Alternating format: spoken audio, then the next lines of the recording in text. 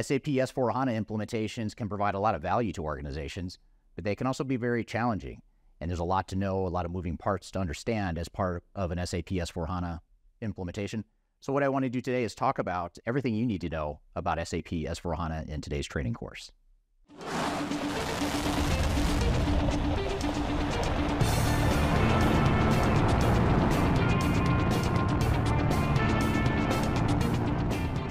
My name is Eric Kimberly. I'm the CEO of Third Stage Consulting. We're an independent consulting firm that helps clients throughout the world with their digital transformation journeys.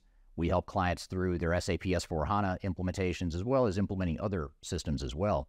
And I started my career as an SAP consultant back in the 90s. And over time, SAP as a product and as a company has evolved tremendously. S/4HANA is the most recent offering from SAP, and a lot of organizations are migrating to S/4HANA here, especially in the larger enterprise markets. So much so, in fact, that there is a shortage of resources and a shortage of skills within the S/4HANA space, especially as organizations try to migrate from their old legacy ECC product, which is the old product that SAP used to provide, which has now been replaced by S/4HANA. So what I want to do today is provide a detailed deep dive into SAP S/4HANA as a product, as well as S/4HANA implementations and the things you need to know to make an SAP S/4HANA implementation successful. And this video is designed for anyone ranging from project team members that are going through a project for the first time, consultants that might be trying to learn more about SAP S/4HANA, and for executives that might be trying to gain a deeper understanding of what S/4HANA is and how to become more successful in their transformation. So I highly encourage you to share this training video with your team members and other colleagues that you think might benefit from this content. Now, for more information to augment this training, I encourage you to check out two resources I provided for you in the links below. One is our guide to S/4HANA implementations. It's a detailed deep dive into some of the best practices we'll talk about here today, but there's some additional content in that white paper that I think you'll find beneficial. You can read that paper for free by scanning the QR code in front of you or going to the links below. I also encourage you to check out our new podcast series called Journey to S/4HANA. It's a podcast series that we recently launched to help organizations through their transformation journeys involving SAP S/4HANA. And you can learn more about that podcast by going to journeytosforhana.com. So the way we've broken up today's training content is, first of all, we're going to provide an overview of S/4HANA as a product. Just understand what it is, what its strengths and weaknesses are, and how it might fit into your organization. Then we're going to get into some implementation best practices. We'll talk about the things you need to know to plan for and to actually execute the implementation of your S/4HANA transformation. And then we'll get into some case studies at the end, so be sure to stick around for that part at the end of the training. We'll get into some failure case studies, as well as a deep dive case study involving one of our clients. We'll play you a clip of an interview that I recently conducted with that client related to their S/4HANA implementation, some of the lessons learned from that. So we'll start off with some very conceptual things to begin with, but then we're going to shift gears and get into case studies, including one specific case study at the end of this training, so be sure to stick around for that.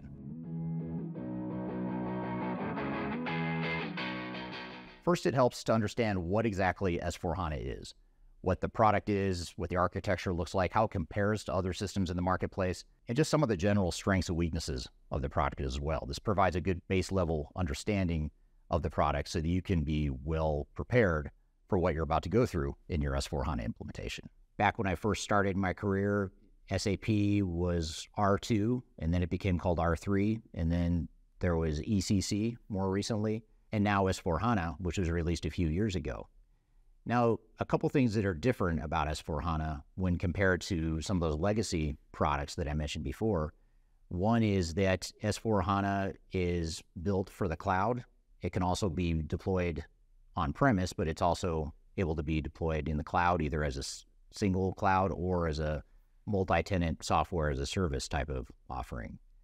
The second thing that's different about SAP and S/4HANA is that S/4HANA is built on the HANA platform. And HANA is a database that SAP built, and in the past, SAP used to rely on Oracle databases for the back end of their software. Now they've got their own HANA database that has been designed to really take away that dependency on their competitors' database. And it's not just that they built a database to lessen the dependency on Oracle, it's also a database that's pretty groundbreaking. It's something that is designed in a unique way that it can track information and data and transactions without consuming as much database capacity as traditional databases. So it has helped speed up the real-time performance and visibility that a lot of organizations are looking for in their ERP software. Where S/4HANA does fit best is for organizations that are large, that are complex, that are diverse, multinational, have very complex needs. Those are the type of organizations that tend to fare best when implementing S/4HANA. Another common type of customer that S/4HANA tends to experience is going to be legacy SAP customers. So a lot of customers that are using R3 or ECC or maybe even Business One, those are some of those legacy products that a lot of companies are migrating from to get to S/4HANA. And SAP has outlined a deadline of 2030 to get their legacy customers onto S/4HANA. So you see a lot of legacy SAP customers that are more likely to move over to S/4HANA. And that's not to say that if you're on SAP now that you need to stick with S/4HANA. It may be that it makes more sense to look at Oracle or Microsoft Dynamics or some other sort of ERP system. So it's really important to recognize what your needs are, look at your options, compare the different systems and options that are out there. Now, one thing I will say is that S/4HANA is not nearly as robust or mature or as developed as some of its legacy counterparts. So in other words, you look at ECC, which has been around for over a decade, and a lot of big companies are using ECC and have for quite some time, and many, many millions of dollars have gone into the R&D to develop that product and improve that product over the years. S/4HANA, on the other hand, is a complete rewrite of the software built for the cloud, and it's on a new architecture with HANA, as I mentioned. And so it doesn't have the robust and complete development as some of the legacy SAP products. Now, this is changing over time, and every month and year that goes by, this comment becomes more obsolete. But at the time I'm recording this video, when we compare S/4HANA to other SAP products and other legacy systems in the marketplace, it's still a work in progress. So when evaluating the system, it's really important to make sure you identify where those gaps are, understand where the gaps are so you recognize what they are and what the risks are, and you also use that as a way to determine whether or not it's the right fit for you. Now, despite the fact that S/4HANA has these new groundbreaking technologies and some major enhancements, and there's even some additional enhancements I haven't talked about, things like artificial intelligence and machine learning, those are examples of some advancements and enhancements that SAP is making with S/4HANA. But despite these technological advancements, there's still a lot of challenges with SAP implementations, and they tend to be fairly risky endeavors. Even though there is a lot of upside potential, getting there is a lot more difficult than a lot of organizations realize. So some of the challenges with implementing S/4HANA are, first of all, that, as I mentioned in the last segment, a lot of the capabilities are still being developed or incomplete at the time I'm recording this video, so it's important to recognize what those gaps and corresponding risks are. Now, another difficulty and risk and challenge of implementing S/4HANA is something that doesn't have so much to do with the technology itself, but more with the nature of the types of organizations that are generally implementing these types of products. And that is that these are complex implementations. They're complex transformations. When you're talking about S/4HANA, it's a very broad, robust, diverse set of capabilities. It's a system that can do a lot of different things. Even though there are limitations, it can do a lot of different things within an organization. And if you're a big global multinational company or a diverse, complex organization, and you're trying to implement S/4HANA or any ERP system for that matter, it's going to be a very complex transformation. It's going to be very difficult to go through the changes because you're a larger organization, you're more diverse, you're more complex, and chances are you've been around for a bit longer than most organizations, so you have a lot of business processes that are pretty well baked into the way you operate, and changing that is going to be a lot more difficult. So S/4HANA implementations tend to be fairly painful, and they involves a lot of change, and there's a lot of risk that goes along with that. So making sure that you have the right set of risk mitigation and project management in place is going to be very important. There are a number of ways and a number of things you can do to be successful. And the first is to understand whether or not S/4HANA is the best fit for you. If it's the best fit for you, then great, let's move forward and figure out how to be successful. But you want to make sure that you're clear on what those weaknesses of the software are, and you want to be clear that it is indeed the right system for you. And the best way to do that is to objectively and independently evaluate S/4HANA against your needs when compared to other ERP systems in the marketplace. The second thing you can do to be successful is to make sure that your team is aligned, starting at the executive level and working your way down to the project team and all of the rest of the stakeholders and employees within your organization. You want to make sure you're all aligned, rowing in the same direction, headed in the same direction. And what I mean by that is not just being aligned on whether or not we're going to implement S/4HANA or if we're going to implement it in the cloud or on-premise or whatever the case may be, but more importantly, what do our business processes need to look like in the future? How are we going to leverage the technology to enable those business processes? And where do we need to customize to perhaps shore up or address any of the deficiencies that we see in the system? So those are some of the examples of things that you need to do to make sure you're aligned. And if you're aligned as an organization, that's going to get you a lot further than your counterparts that may not be well aligned. A third thing that you can do to be successful is to really focus on change management. And S/4HANA, with all its bells and whistles, can be very enticing, and it can be easy to go down a bunch of rabbit holes of technological capabilities and new features and enhancements. That stuff's all great, but at the end of the day, what's more important and what's even greater is looking at your people and your operations and how you're going to change those people and operations. And the more time and money you invest in that, the non-technical aspect of your S/4HANA implementation, the more likely it is that you're going to be successful. And then finally, a fourth thing you can do to be successful in your S/4HANA transformation is to have realistic expectations going into it. A lot of times you will hear from either SAP and or the system integrator or your value-added reseller that this project's going to be easy. They might give you a boilerplate proposed project plan and timeline and budget.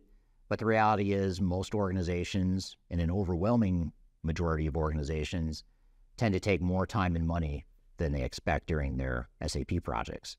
So be sure you add a dose of reality and objectively look at whether or not a plan makes sense for you and pivot where necessary and adapt the plan to your needs and also adapt the budget to fit reality and what your needs are.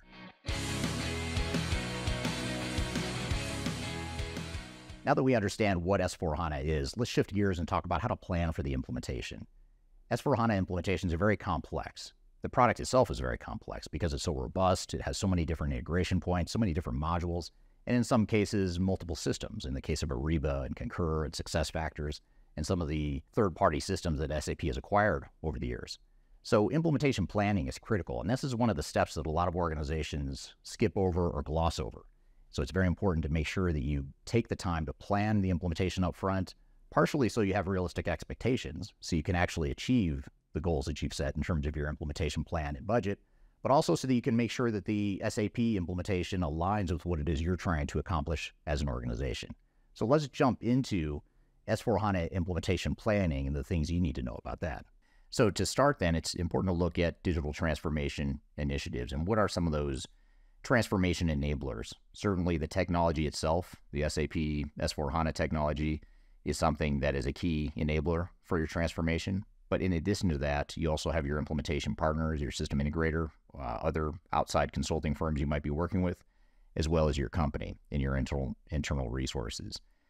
And when you look at the layers of transformation on the right side of your screen, there's 4 primary layers here. You've got the process side of things, you have the technology side of things, you have the people or organizational change side of things, and then you also have your business operations. So those are the 4 primary areas that we help our clients prepare within as they get ready for their S/4HANA implementations. And one of the key takeaways from this slide is that project success is heavily dependent on your company and the things you do prior to implementation. When we look at SAP failures and some of the expert witness cases that we've been involved with over the years, a lot of times it's the decisions that weren't made appropriately during the implementation readiness stage that lead to problems later on. And so success and failure can largely be traced back to what you do and how well you handle the implementation readiness component of your SAP project.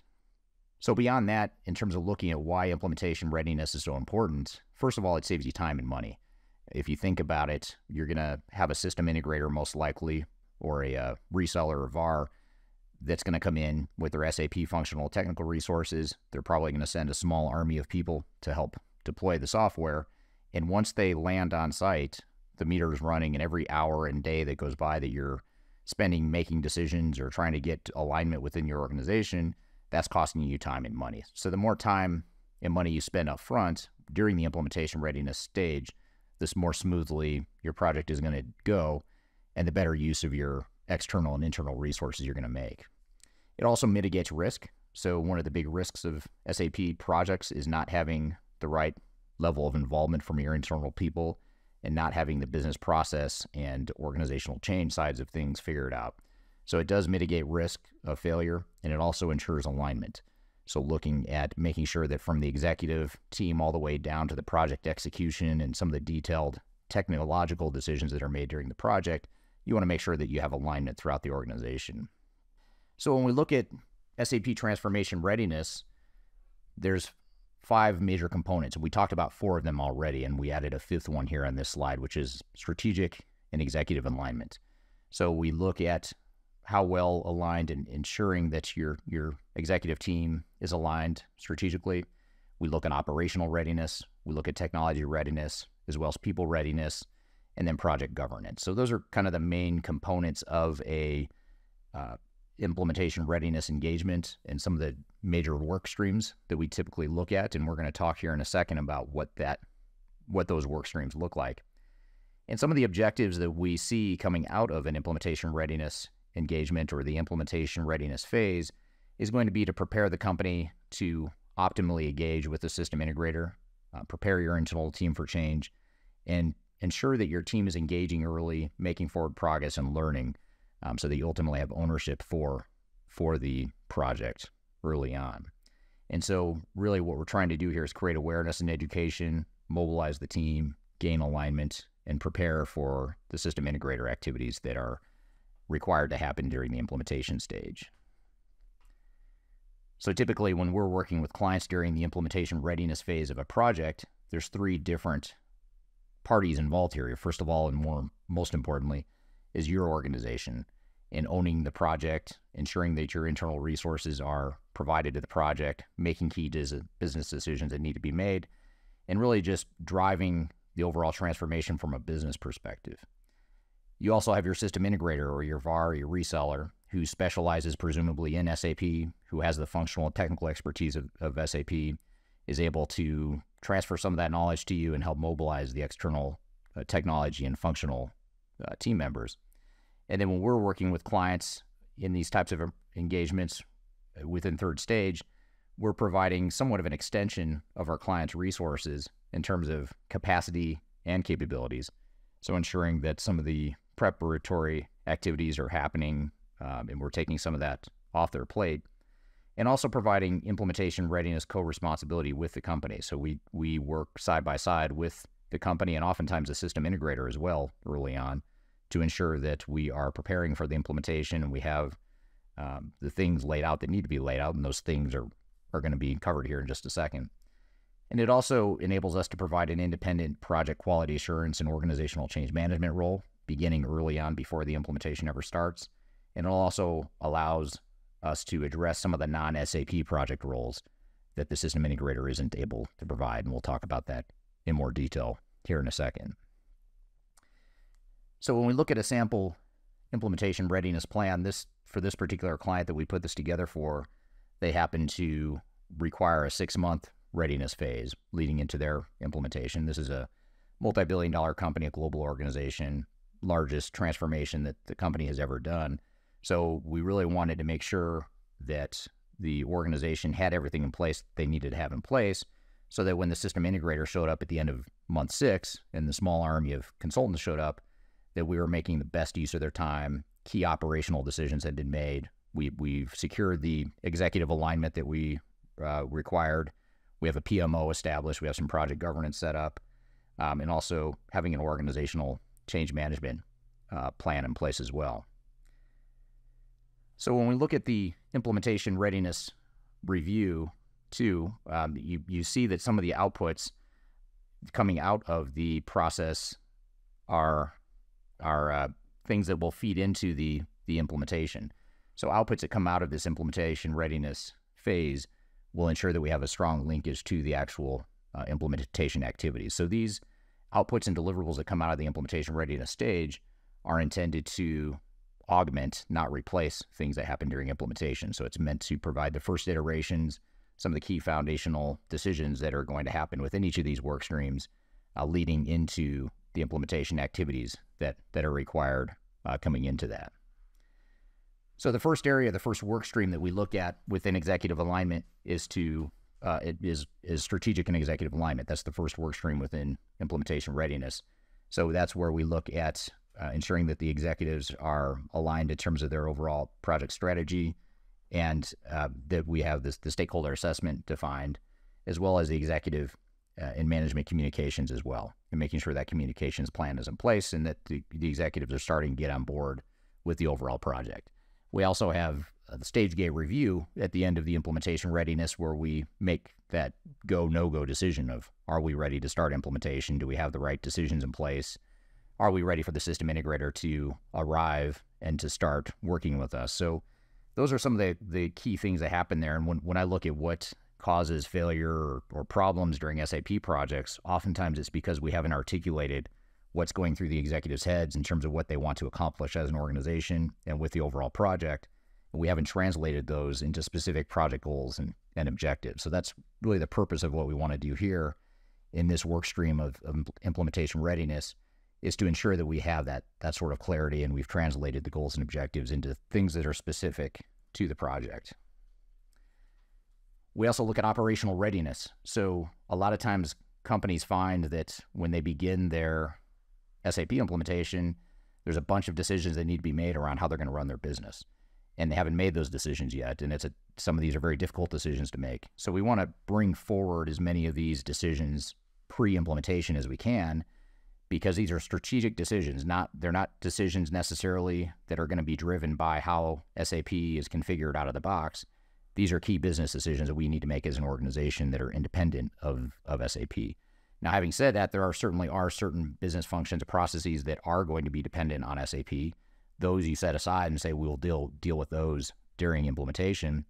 We'll also do the same with lower priority business processes, things that are not competitive advantages of ours or they're commodity-based business processes. Let's set those aside. We'll deal with those during implementation. But for the things that are strategic to the company, their competitive advantages, strategic differentiators, and things where SAP provides a certain amount of flexibility in terms of how it can handle the functionality, we want to make sure we define those decisions early on in the process. And while we're doing that, we're also defining things that can change potentially for our business processes. And so we start to look at things that we can start rolling out now, process and procedure types of changes that we can roll out in phase 0, or things that we can start changing now even before SAP is implemented. We often find that somewhere between 30 and 50% of process improvements we identify during an SAP project, you can actually start rolling out ahead of time, which makes things easier from an operational or organizational perspective. So you're not forcing all the changes all at once within the organization. And then we also look at people readiness. So during this pre-implementation or this implementation readiness stage, we're looking at the skills and competencies that you have on your staff now and what you're going to need going forward. And then we also start building the organizational change plan and team, so that by the time the project starts, we have our entire organizational change plan, our entire organizational change team, and we've actually begun some of the organizational change management activities at the more strategic level. One of the important things that oftentimes gets overlooked from an organizational change management perspective is typically system integrators treat organizational change management as more of a tactical, software-based change management, whereas during implementation readiness, you want to be looking at more strategic change management, things like organizational design. How are jobs going to be impacted? Do we need to change roles and responsibilities? Do we have to rewrite job descriptions? Are we redefining how people are reporting to one another? Are we consolidating business processes? Those are pretty major decisions that if you try to make and do during the SAP project, during the formal implementation, one of two things will happen. One is you're going to rush through those decisions and probably settle on the way things are now because it's easier and the time's ticking and the meter's running, or you end up not implementing the changes well because you're rushed to get through the project. So the sooner we can pull these activities forward, the more effective your organizational change management is going to be when you get to the more tactical change management, which is typically what the system integrators focus on. Things like training and communications related to the usage of S/4HANA versus the more strategic types of things that we're talking about here. And then there's also technical readiness. This is the fourth of 5 work streams within implementation readiness.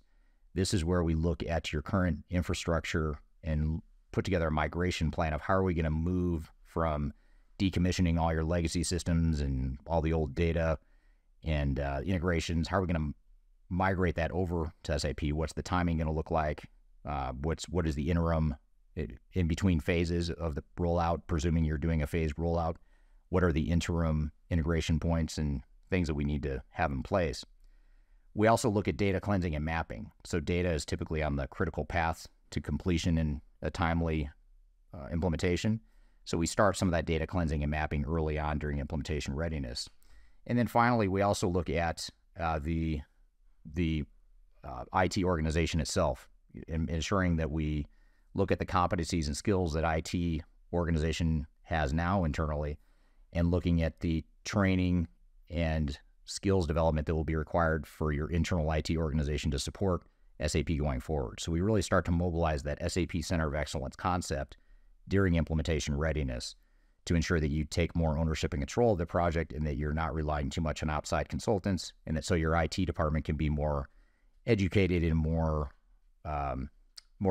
sophisticated in being able to be more of a true partner with your system integrator, rather than deferring to your system integrator too much because they have all the knowledge and you don't. So this really gives your IT department a leg up on getting the to-be IT skill sets that they need to support a deployment of this nature.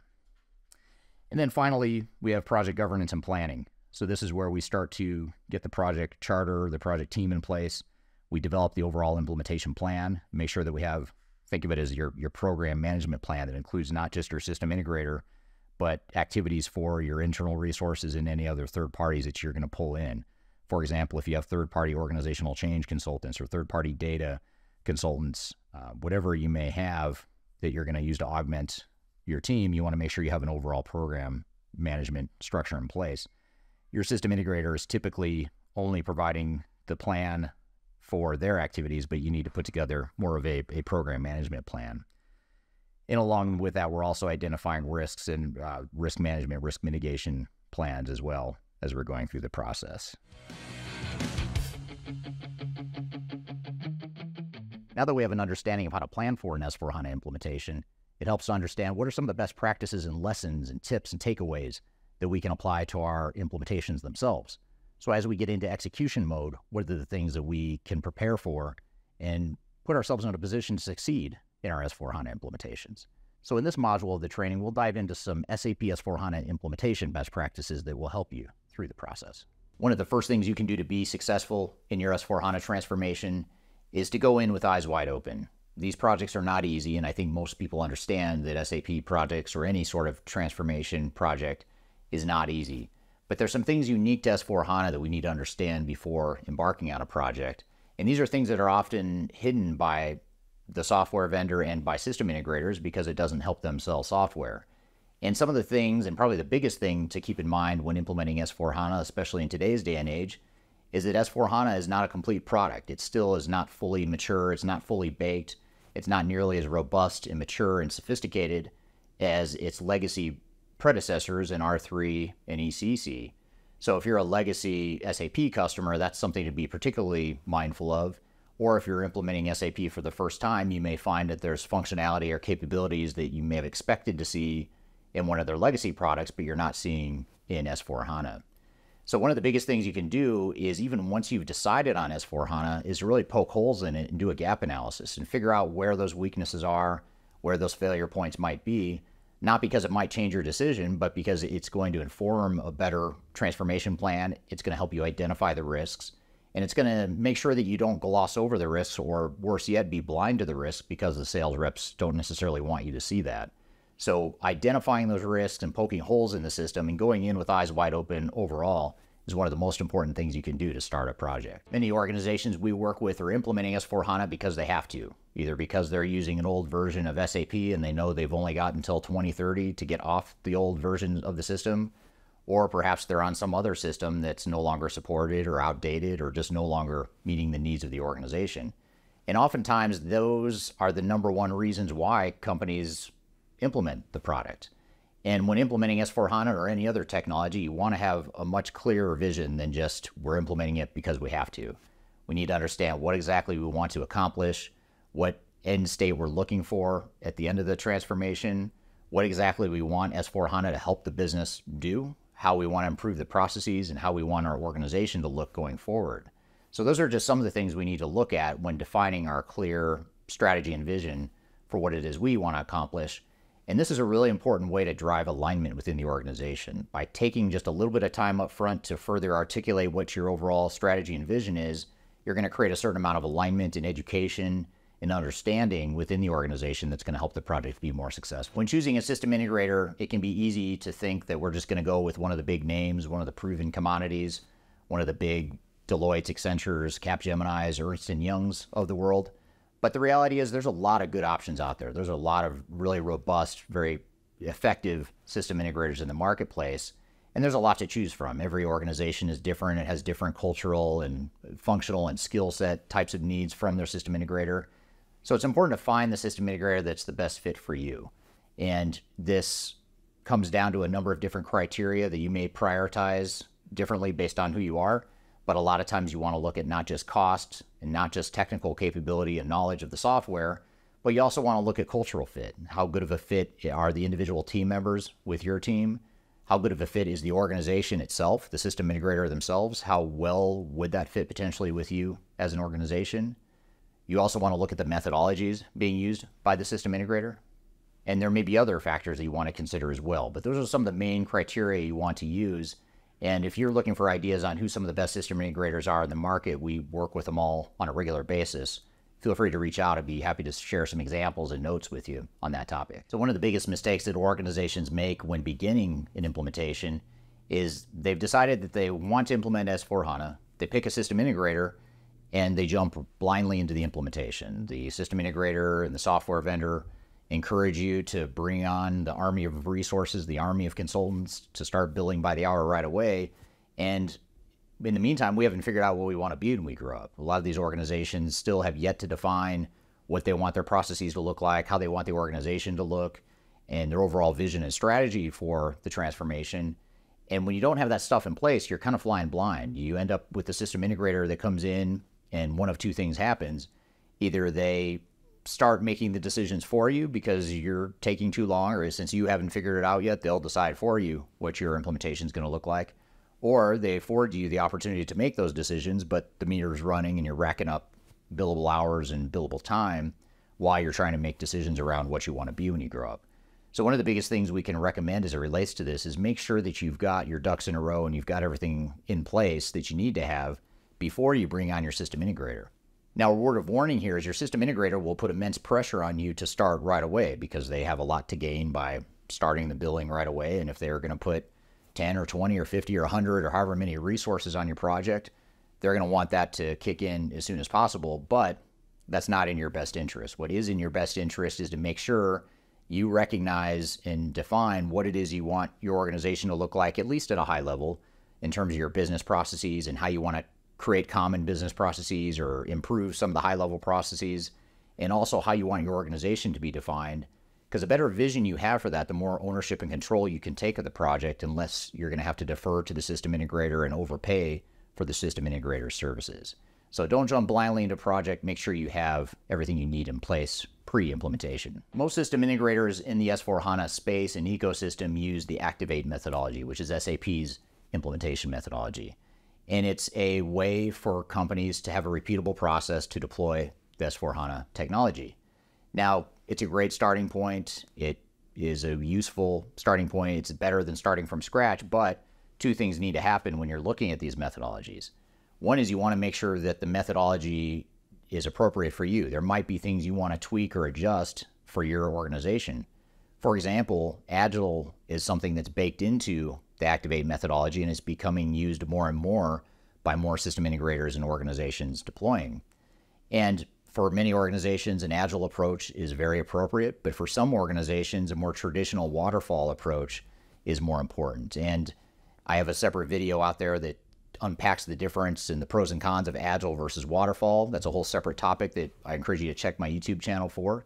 But the key here is make sure that you define the methodology that makes sense for you, and the Activate methodology may need to be modified to fit your needs. The second thing you want to keep in mind as it relates to the methodology is that the Activate methodology is not meant to be a complete end-to-end transformation methodology. And what I mean by that is it's focused on deploying S/4HANA. It's not focused on how to redesign your organization and how to change your business processes, how to get internal alignment and executive alignment, how to build your internal competencies that you need to support the product going forward. All those are examples of things that are very necessary and critical to an S/4HANA deployment, but are not necessarily part of the Activate methodology. So when you're planning for your project, getting ready to move into the S/4HANA transformation, be sure you look at the methodology, adjust it as needed, and augment it as needed as well. Another common shortcoming of S/4HANA transformations is the implementing organizations commonly don't build the internal competencies they need to be on equal footing with the system integrator. And what I mean by that is if you don't know much about S/4HANA or you don't know much about how a transformation should work, it's going to be really easy to just defer to the system integrator, outsource to the system integrator, and allow the system integrator to essentially take over the project. And that's a recipe for disaster because you need to have ownership of the project. You need it to reflect who you are and who you're trying to become. And while you want to leverage best practices and the expertise of the system integrator, there's a fine line and a balance you need to find. So what we typically encourage clients to do is figure out how we can wrestle some of that control and knowledge from the system integrator and start to build it in-house so that we have an IT department, for example, that knows S/4HANA, at least at a basic level. It doesn't need to be to the degree of knowledge of a system integrator, but you can take training courses, you can get your hands dirty, learn the technology, and the more your team knows about the technology and understands how these transformations can work, the more that they can be an equal partner in this whole transformation rather than an imbalanced situation where the system integrator is taking control. So that's one of the biggest things you can do to be successful is to build those internal competencies. Now, one of the secrets of S/4HANA transformations is that organizational change management is probably going to be the number one factor that determines how successful you are or that determines whether or not you succeed or fail. And organizational change management goes well beyond training, communications, user adoption. It also includes things like change impact assessments, organizational readiness, stakeholder analysis, overall organizational design, benefits realization. There's a whole host of things that it includes, and I've actually included a link to a video below that talks about change management in a lot more detail and all the things that should go into your change plan. So those are some of the things to keep in mind as you think about your overall implementation plan, is to make sure that you're investing heavily in organizational change management, because S/4HANA entails a lot of really disruptive technology and capabilities that can be very difficult for an organization to adapt to, even though it has a lot of potential to improve the business longer term.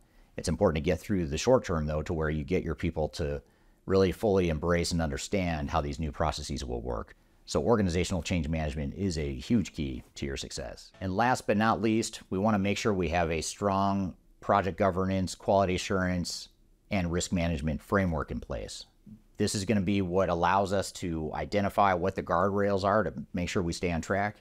It's going to identify when we start drifting off the rails or off the tracks. And it's going to help us proactively mitigate risk before they become a problem that we really start to feel that's something that we can't necessarily fix by the time we feel that pain. So we need to proactively identify those risks, make sure we ensure quality assurance, and really keep the project on track. And getting back to the point about finding the best system integrator, one of the flaws or deficiencies of system integrators in general is that they aren't usually very good at identifying risks as it relates to their own activities and their own resources.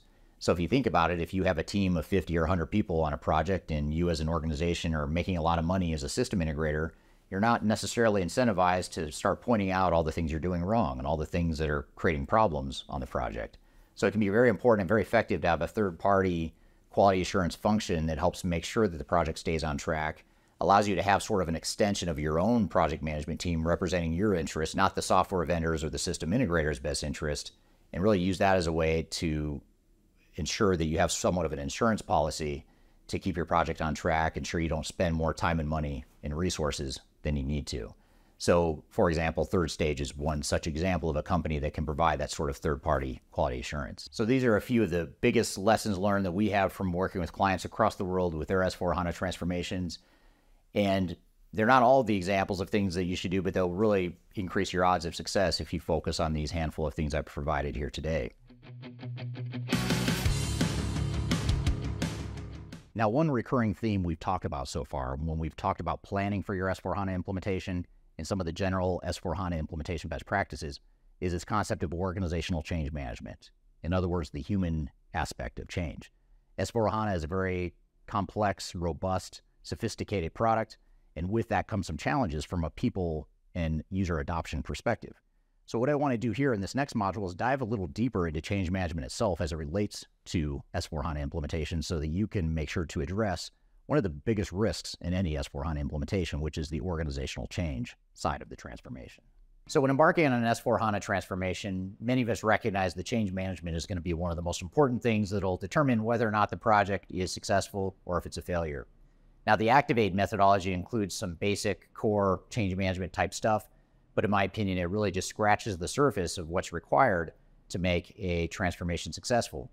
And when we think about change management for S/4HANA deployments, it's important to think about it not just in the context of user adoption, in other words, how do we use the system, but to really think more strategically around how can S/4HANA and how will S/4HANA more strategically change our organization, and how can we leverage change management to enable some of those more strategic changes. The other thing to recognize is that even if you're an SAP shop that's already using ECC or R3 or one of the legacy SAP products and you're moving to S/4HANA, S/4HANA is a big deal. It's a big change from those old SAP systems. So this is going to be a lot more disruptive and a lot more of a change than you might think. And so change management is especially critical in that sort of transformation. These larger organizations oftentimes have trouble getting their executives aligned on what exactly this project is and how exactly they want to change their organization to work within the context of an S/4HANA rollout. So for example, S/4HANA provides an opportunity to consolidate operations, to create a common operating model, to tie together disparate operations throughout the globe. If you've gone through mergers and acquisitions, it's an opportunity to act like one company instead of multiple companies.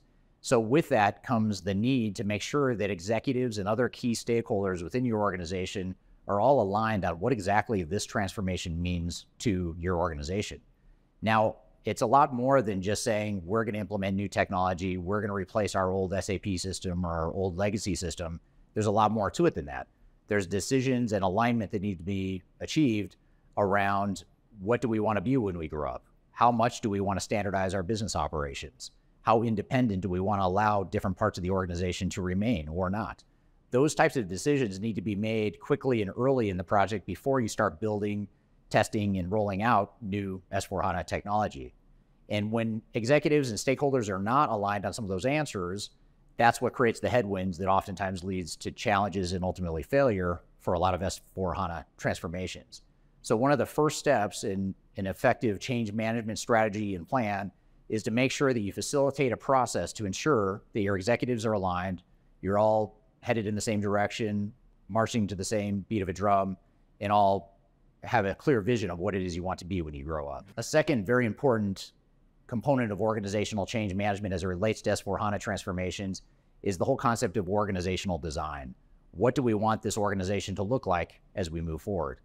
I mentioned before that S/4HANA transformations provide the opportunity to move to a shared services model, for example, where you might consolidate your accounting or your IT or HR or procurement functions into a centralized common business operating model. That's one opportunity. You have other opportunities to move to a common operating model or a common set of operating business processes throughout the globe or throughout multiple locations. And that sort of change will typically require organizational design and definition of what people's roles and responsibilities are going to be, especially in the case of moving to a shared services model or a common business process model. Those require pretty significant changes to people's jobs and significant changes to the human component of an S/4HANA transformation. There's also the gap analysis component here that we've got to consider as part of our organizational design activities. We have the gap analysis between where we are today and how people are operating today and what their jobs look like today and what they're going to look like in the future. You also have the gap analysis between the system and its capabilities and what your needs are as an organization. And sometimes there's a gap there. S/4HANA isn't a perfect solution, nor is any other solution out there in the marketplace. So we need to figure out what are those gaps and how are we going to shore up some of those gaps from a change management perspective. And then another thing to think about as it relates to organizational design is a conversation that most of us probably don't want to have. And that is, what about jobs that might get automated or lost in this whole process? With S/4HANA comes pretty significant automation opportunities with robotic process automation and machine learning, artificial intelligence, and it's just accelerating. SAP is investing heavily in those areas. So over time, the capabilities for S/4HANA to automate your business is going to increase, which is a good thing from a profit and loss and efficiency perspective. But what does that mean to people's jobs? How will they be impacted? Will people be displaced? If they are going to be displaced, do we need to retrain them? Do we need to move them somewhere else? That is a really important part of organizational design, and also benefits realization and realizing the business value of your S/4HANA investment is going to come from. So these are all things that we need to think about as it relates to organizational design, which is an important part of your organizational change strategy as part of your S/4HANA transformation. Anytime you introduce new technology into an organization, you're introducing some sort of cultural change, whether you intend to or not. You're not going to change who you are overnight. Your culture has been developed over years and decades, potentially over 100 years, depending on how old your organization is. So introducing a new technology isn't going to change things overnight, but you want to be deliberate about how you might bend your culture to fit where it is you're headed in the future. So for example, I used the example earlier about the organization that goes out and acquires companies through mergers and acquisitions. If you're an organization that has grown through merger and acquisition, or even if you've achieved organic growth, chances are you've probably organically grown and your culture has organically evolved over time.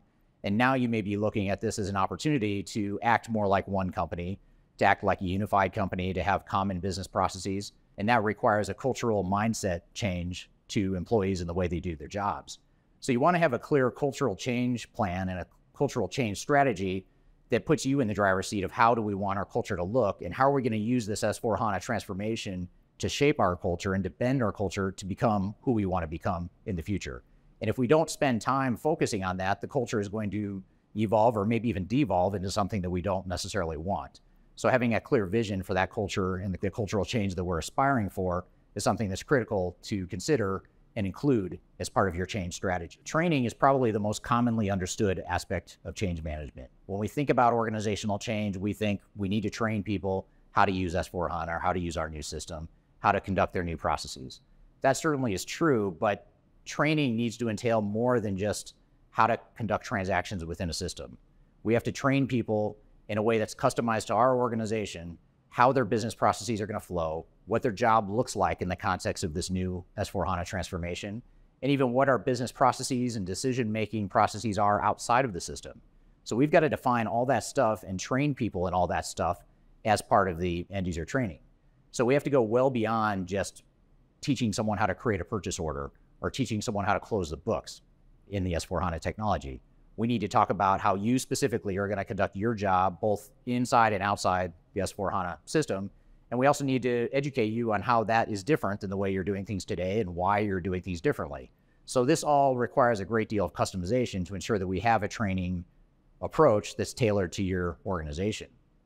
The other thing to consider is that most training materials that come with an S/4HANA deployment are going to be very generic. They're going to be not tailored to your industry or your business processes or the way you've configured or customized the S/4HANA technology. So you want to make sure that you're tailoring those materials for your organization.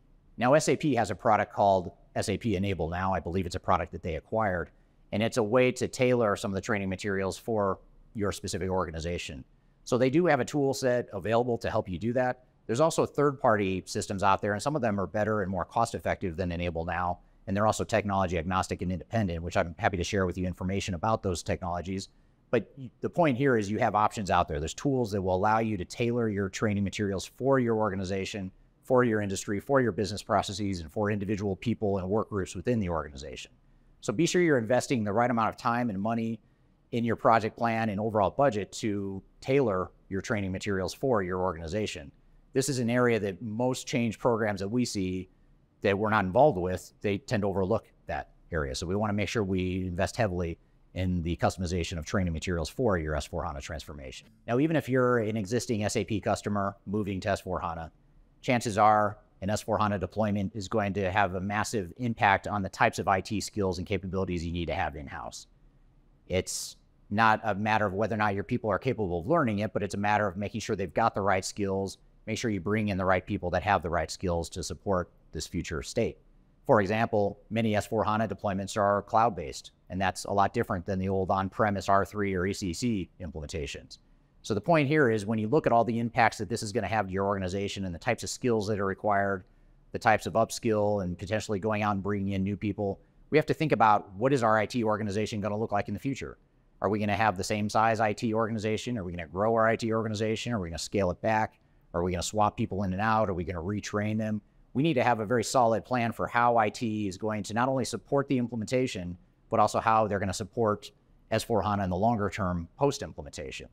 So one of the most important points or components of a change strategy for S4HANA transformations is making sure we've looked at our IT organization and redefined as appropriate what that IT organization is going to look like and put together a plan to help us transition to that future state of our IT organization.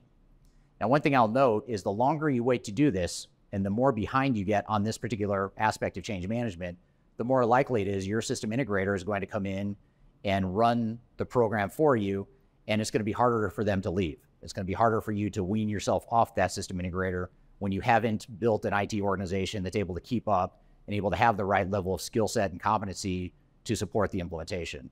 So my recommendation here would be not to wait until you're getting close to go live to then think about how is IT going to support this longer term, but instead think about that up front. What does the organization need to look like, and how can we build out a more robust, more appropriate, right-sized IT organization to support our S4HANA environment early in the process so we're not overly dependent on system integrators or outside consultants, and we can actually be more of an equal partner. Now, we've talked a lot about how to plan for an implementation, how to execute the implementation, how to address the people side of the implementation. But let's talk about a specific methodology that SAP recommends for its implementations. And that methodology is called the Activate Methodology. And this methodology has gone through some branding and nomenclature changes over the years, but has largely remained the same in terms of SAP's definition of how the product should be implemented. So what we want to do here is dive into the Activate methodology, not just what it includes, but the things that it does not include.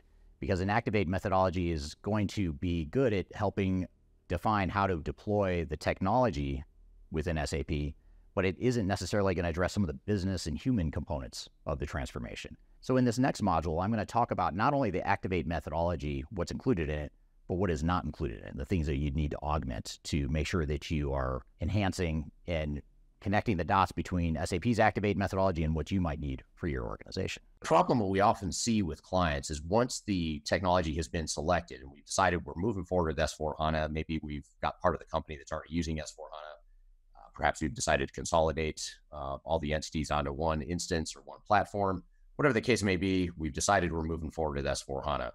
A lot of the challenges that we see, though, is that companies don't know what to do next. They assume that the right thing to do is just to adopt the S4HANA Activate methodology, bring in the system integrator who's going to adopt that for them and start implementing stuff. And what ends up happening is you end up rushing into the implementation without a clear vision or plan. You end up delegating too much of the responsibility to your system integrator, and you end up setting unrealistic expectations for the deployment. So what we want to talk about today is what are the things we need to do and be aware of as we head into the S4HANA deployment, particularly as it relates to the Activate methodology and things that we need to do to augment that. So this is a phenomenon that we often refer to as cliff diving. When companies select SAP, they decide it's time just to go and start doing stuff. They don't have a clear vision. They don't have a clear direction. System integrator takes control of the project. The meter starts running on the consultants while you're trying to figure out what you want to be when you grow up. The technology ends up driving the business rather than the business driving the technology. And you end up spending too much time and money on the project, causes a lot of frustration. It's a lot to absorb, and it dismisses or defers a lot of the ownership of the project to your system integrator. So there's a lot of different risks that come along with this phenomena known as cliff diving from the time we select the software and just jumping straight into implementation. What we'll suggest here is what are the things that we need to do in addition to that Activate methodology that your tendencies, your instincts might be telling you just to jump straight in. But here we're going to talk about what are those things that we need to augment that Activate methodology that your system integrator or your implementer might be bringing to the table. So to set some further context, when we look at what causes an S/4HANA transformation to be complex, there's a number of different layers, things that contribute to the complexity, the time, the cost, the effort that it's going to take to make your S/4HANA project successful. And the three things that have the biggest impact on that are process change, the degree of process change that your organization will experience as a result of the S/4HANA transformation, the amount of people change, so how much people's jobs will change and how open to change they are or not. That whole where you fall on the spectrum is going to determine how much time and effort it's going to take. And then how big of a technology shift this is for you. If you're going from an AS400 legacy green screen system over to S4HANA, that's a pretty big jump. If you're using a Y2K or post Y2K semi-modern ERP system, maybe a tier 2 system, but now you want to jump over to SAP, that's a little less complex. And certainly if you're using ECC or R3 or one of the legacy SAP products, that's less of a jump, still a jump, but not as much of a jump as some of the other scenarios. So really just understanding where you are on the journey, how big of a jump it's going to be, what are the things that are going to contribute to the complexity of the transformation is a key step here. And one thing that the Activate methodology assumes is that we're all starting from the same place, but we're not. We're starting from very different places, and we've got to adjust that Activate methodology and augment that Activate methodology for who we are, where we're headed, what we've been through, what we're trying to accomplish with this project. There's a lot of customization, even though that's a bad word in this industry, customization of the methodology, not the software, but customization of the methodology that we need to do to make this relevant to us and make our S/4HANA project more successful. So we have to think about, are we ready for the Activate methodology? There's a lot of things we should be doing before we even start unpacking this Activate methodology. And on the right side of the screen, you see the general structure, the general framework for the SAP's Activate methodology. And this is the similar approach that a lot of the system integrators will follow. This is SAP's prescribed approach to deploying S/4HANA. Some really good stuff in here, some definite improvements over ASAP and some of the other older methodologies that SAP and others had used to deploy the old products, but there's still a lot missing. It's still very centric on technology. It's helping us figure out how to configure and build and test and move the data into S/4HANA, but it's not giving us a clear roadmap for how to transform our entire organization. And that piece, that last part, is arguably the most important part. And that's the stuff we need to start on and get a clear direction on before we start moving over to the Activate methodology. So on the left side of the screen, you see some key things that are missing from an implementation readiness perspective. Some of the things that should be done before you start deploying the Activate methodology, before you start designing, building, testing the software. We need to figure out where we're going to be when we grow up. We need to figure out what our business blueprint is, what this overall transformation means to us, what it needs to look like, and then we figure out how now Activate will help enable that. So the left side of the screen includes some things that are missing from Activate, things around organizational design, defining what people's roles and responsibilities are. How are we going to standardize those business processes? Activate methodology assumes we've figured some of that out and we've defined our general processes. Now we just need to translate that into S/4HANA. Well, most companies haven't figured that out yet. They're trying to figure that out on the meter while the meter's running with the system integrator and the consultants, and they end up rushing into a decision, or they end up taking their time making the right decision, but they end up spending way too much time and money on the implementation because they were letting the meter run while they were making those decisions. So the more of that upfront work we can do, the more time and money we'll save as we get into Activate. The change impact analysis is a very important organizational change component. We want to figure out how we want to build skills and competencies, those non-technical skills and competencies to support the S/4HANA transformation. And then also how we want to build the S/4HANA competencies itself so that we're not overly dependent on our system integrator or outside consultants. We actually have people internally that can start to stand toe-to-toe with the system integrator and be a true partner rather than having to defer to the partner or defer to the system integrator to a fault because they just don't know any better. They don't know the technology. So the more we can do to get a leg up on this stuff, the better that implementation is going to go and the more effectively we're going to be able to leverage that Activate methodology when we get to that point in the journey. But the key is, when do we get to that point in the journey? Like I said, you don't want to jump straight into Activate. You want to make sure you're ready. You've got a clear blueprint and roadmap, then start to deploy the Activate methodology along with your system integrator consultants, your technical and functional consultants. So this is a roadmap for the implementation readiness that we typically advise our clients through. We have probably 6 or 7 clients right now as I'm recording this video that we're helping them through their implementation readiness for their S4HANA transformation. So these are the 5 major buckets or work streams, a lot of detail behind this that I won't get into. We have other videos on my YouTube channel that you can check out that unpacks this one slide and breaks it up into multiple slides and more detail and templates and stuff like that.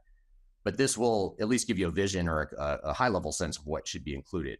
So first is your strategic and executive alignment. That's a very important part of making sure we've got that figured out, because Activate's not going to help us figure that out. Activate will not solve that problem for us. So we've got to make sure we've got strategic and executive alignment and direction for this project so that we can better use that Activate methodology. The operational readiness, that's more, consider that the business blueprint, not the SAP S4HANA blueprint in using SAP's nomenclature, but more the business blueprint, that overarching map of who we are, much like a general contractor is going to have a blueprint for how to build a house before we start building in before we start bringing in the drywall people, the plumbers, the electricians, the roofers, all that stuff. We need to first have that blueprint, understand what it is we're trying to accomplish and what the general roadmap is. Then we start bringing in the system integrator, or the plumbers in this case, using that analogy, to figure out how S4HANA and the Activate methodology can enable some of those business processes defined in that operational readiness workstream. Now, we also have people readiness. So there's a people readiness component that's, think of that as organizational change management, not training and communications, but the organizational design, the more strategic organizational change components that Activate methodology does not address, but yet it's critical to your overall transformation. You do that part right, Activate methodology becomes that much more effective. So we start to figure out what is our organizational change team? What's the org design? What's our communication plan? How are we going to start to implement some of those organizational design changes even before we start building and deploying the software? And then there's the technical readiness, making sure we've got a clear vision and roadmap for what the architecture is going to be, how we're going to move data over, how we can start to build that internal center of excellence or internal competency around S4HANA so that our IT staff can be on equal footing, or at least an equal partner with our system integrator, and provide some of that functional and technical knowledge in-house rather than outsourcing the entire thing. And it makes knowledge transfer that much easier later on if we can do that up front. And then finally, the project governance and planning. That's one thing that I don't believe, in my experience, that the Activate methodology nor the system integrators in the SAP ecosystem are generally very good at. Some are, but most are not. And so we need to figure out what is our overall project governance? How are we going to identify and mitigate risks? And what's our overall transformation plan or overall roadmap? What is in and out of scope for SAP, for S4HANA? Where are we going to plug in third-party systems? All that stuff we need to have a clear vision and governance around. So when we're working with our clients, generally we end up acting as an extension of our client's PMO. We end up providing the project management capabilities, the risk management mitigation arm of the project. And we also end up being the ones that'll help plug some of these gaps that we're talking about. Plug the gaps that your system integrators don't provide, the Activate methodology doesn't provide. And those are typically things that we just talked about on the previous slide, things around organizational change at a strategic level, process reengineering, the overall program management, risk management, that sort of stuff. So you'll notice, though, that you see us off on the bottom left. You'll see your system integrator off on the bottom right. Notice who's at the top. It's you. It's the implementing organization that ultimately owns this. And it's important that you end up squarely in the driver's seat of this project. And we're always there to help our clients do that. We want to enable them to be empowered to drive the project the way that they feel is best, and leverage outside experience in a very targeted and deliberate way, rather than doing the traditional, let's just outsource this to system integrator X and spend X amount of money and let them handle it. That is a recipe for a disaster. So let's figure out a way to own this so we can control this project, take accountability, and ultimately have some sustainability for this longer term for ourselves. And this is a high-level project QA framework we use with our clients throughout an S4HANA transformation, beginning in that early stage of implementation readiness, and certainly throughout the Activate methodology as well. We're applying these different lenses that we analyze and assess a project and identify risk and mitigate risk in ways that the Activate methodology typically does not address. So I won't go into this in detail. Again, there's another video out on my YouTube channel that covers just this framework and dives into this framework in more detail. If you just search my YouTube channel for SAP QA, you should you should be able to find it there. But this hopefully gives you a high level sense of what is some of that QA, quality assurance type of stuff that I need to do to ensure that the project is successful. Now that we've covered a high-level overview of how to implement S/4HANA, it helps to talk about what are the things that commonly go wrong. What are some of the risks in S/4HANA implementations? So what I want to do here in this next module is describe and discuss some of the biggest risks we see with our clients that are implementing S/4HANA to ensure that you can be aware of these risks so that you can ultimately mitigate them along the way. Now, the first risk you should be aware of when you're going through an S/4HANA deployment is that the product itself is incomplete. It's not a complete, comprehensive solution in the same way that R3 or ECC was. And what I mean by that is S/4HANA is a rewrite of the legacy SAP technology, which is a good thing, but it's very much a work in progress, and you need to be aware of what some of those gaps and deficiencies are as you deploy S/4HANA. Largely, so you can figure out how you're going to address those gaps. Are you going to put in some sort of best-of-breed point solution to address the gap? Are you going to customize S/4HANA to address the need? Are you just going to have a manual process or workaround? You just need to have a deliberate strategy for how you're going to deal with some of those shortcomings.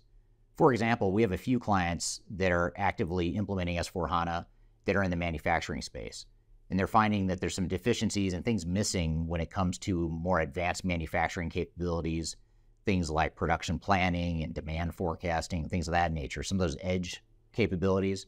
So to mitigate that risk, it's important to do a fit gap analysis to really understand what the capabilities are of the product today versus the needs you have as an organization today as well. Another risk to be aware of with S/4HANA deployments is the fact that the systems are relatively siloed. In the past, SAP had created most of its technology from the ground up, fully integrated in its own technologies. But in more recent years, SAP has taken more of a sort of a best-of-breed approach where they've gone out and acquired different systems to augment the capabilities of S/4HANA. For example, SAP has in recent years acquired Ariba, Concur, SuccessFactors, products to help with HCM and procurement and time and expense reporting, for example. So what that has done is it's expanded the capabilities of SAP in its product suite, but it's also created integration issues that can be challenging for organizations going through a transformation. So it's very important to recognize that this is not a fully integrated system or suite of products, and you want to make sure that you've allocated enough time and resources to ensure that you address those integration issues. Another risk with S/4HANA implementations is the Activate methodology. Now, the Activate methodology is SAP's methodology for deploying S/4HANA, which is a great starting point. It addresses a lot of the needs for a deployment, but it doesn't address all of the needs, and it leaves some key critical success factors out of the methodology. First of all, Activate is very much focused on an agile approach to implementation. And while agile can be a good way to speed things up in an implementation, S/4HANA implementations are so integrated and complex throughout an entire organization that it's critical that you take the time up front to plan out your end-to-end business processes and your business requirements and perhaps take on more of a waterfall type of approach. And I'm not going to get into the details of the pros and cons or the merits of agile versus waterfall, but just know that within the Activate methodology, it's very much focused on agile, which can create challenges and risks in the implementation. In addition, you want to look for other deficiencies within the Activate methodology and augment the Activate methodology with other activities that are going to be critical to your success. Things like solution architecture, integration, data migration, organizational change management. Those are examples of areas that are relatively weak within the Activate methodology, but if you want to be successful, you're going to have to beef up those areas outside of the methodology. So just beware that the Activate methodology may be a great starting point, but you're going to need to build a more complete and comprehensive methodology in order to be successful. S/4HANA and its sister suite of products are so integrated and so comprehensive, which is a strength of the product suite. It also creates a lot of complexity. And so there's a lot of complexity you need to be aware of as you go through a transformation like this. So if you think about your organization and all the different functions and end-to-end processes and workflows and the systems and technologies you have in place now you're moving to a suite of products that are going to replace those systems, and that's going to affect your entire operations, your entire business. And so there's a lot of complexity and risk that goes along with that. And so you want to make sure that you have solid risk mitigation and change management in place, and both of those are things that I'm going to build on and get to later in this discussion. Because organizations implementing S/4HANA are more likely to be larger, more complex, and perhaps even global organizations, they are more likely to experience change management issues. In other words, the magnitude of change and the volume of change that the organizations implementing S/4HANA are going to go through is very big.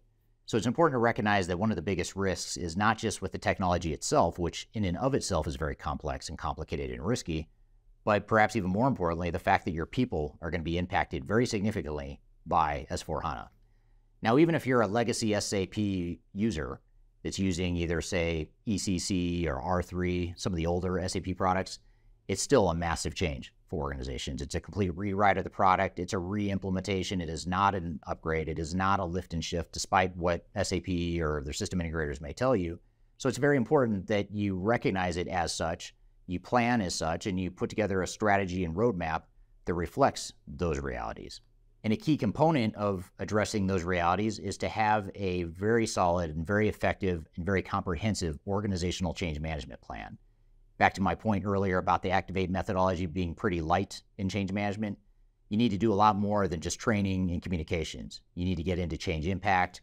You need to get into organizational readiness. You need to get into cultural change, organizational design, a lot of different components of change management that need to be addressed to make your S/4HANA implementation successful. One of the trickiest part of S/4HANA implementations isn't necessarily just in the product itself, but in the organizations that help you implement the product. So in other words, system integrators or implementation partners that specialize in implementing S/4HANA. Chances are they're more likely to be large consulting organizations like the Big Four system integrators, Deloitte, Accenture, Ernst & Young, PwC, whoever it may be, very large consulting organizations that oftentimes have a conflict of interest in your implementation. But what I mean by that is their loyalty is usually first and foremost to SAP because they're a partner of SAP, and also to their army of consultants that they need to keep gainfully employed. And those two things, more often than not, are in conflict at times with your goals and objectives. And so there's a material conflict of interest oftentimes in these sorts of implementations that you need to be aware of because your system integrator has a conflict of interest. And this is where it's really important that you take control and take charge of your project and don't defer to your system integrator. And the biggest risk of this being a problem is if the system integrator is larger than you as an organization, which oftentimes they are because some of these system integrators have hundreds of thousands of employees and just have a lot of bandwidth and scale that can overwhelm a smaller organization, even if you're not a small organization. So just be aware of the fact that system integrators more often than not have a conflict of interest, and it's up to you to manage and mitigate those system integrators and make sure that your project stays on track. Just to build on the previous point a bit more and elaborate on the concept of armies of consultants, it's important to recognize that the big system integrators are going to put large teams of consultants on your project. In some cases, the resources allocated are relevant and appropriate for a project like yours, but oftentimes there's too many resources on a project. It's too consultant heavy. You don't need as many consultants as are often put on these projects. And I remember dating back to the early days of my consulting career when I would be on projects as a newbie when I had absolutely nothing to do, but yet I was billing full-time on the project because I was expected to. So I would be staffed on a project with 40 or 50 other consultants, and it would be up to me to find work to do and to keep billing the entire time I was trying to find work to do.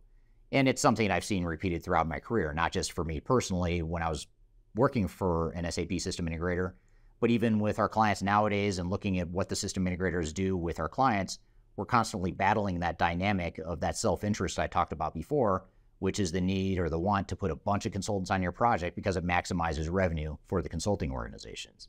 So this is a very real risk, and it's a very real reason why so many implementations go way over budget is because there's too many consultants on the project in the first place, and there's a lack of transparency into what those consultants are doing and a lack of accountability on behalf of the system integrators. So stay tuned because in the next few recommendations or risks I'm going to talk about how to mitigate this and some of the other risks we've already talked about. Another challenge related to SAP implementations is a lack of realistic planning. More often than not, SAP and their system integrators will provide an overly optimistic plan of what it's going to take to implement the product. And I don't recall the last time that I've seen a realistic implementation plan that was something that was actually achievable. More often than not, it looks something like an 18-month duration, regardless of how big or how complex an organization is. And the actual cost of an implementation is typically multiple times what's initially proposed by the system integrator or by SAP. And in some ways, you think this might be deliberate. It could be the fact that they're trying to lowball the number just to get the deal, or it could be they just don't understand your business well enough. So the key is to make sure that you have a realistic plan and that you've objectively looked at what the strategy is, what the plan is, what the resource requirements are, what the budget is, all that good stuff. And you want to make sure that you do that not just by taking SAP or the system integrator's proposal at face value, but by augmenting it with other activities and things that need to happen to make the project successful.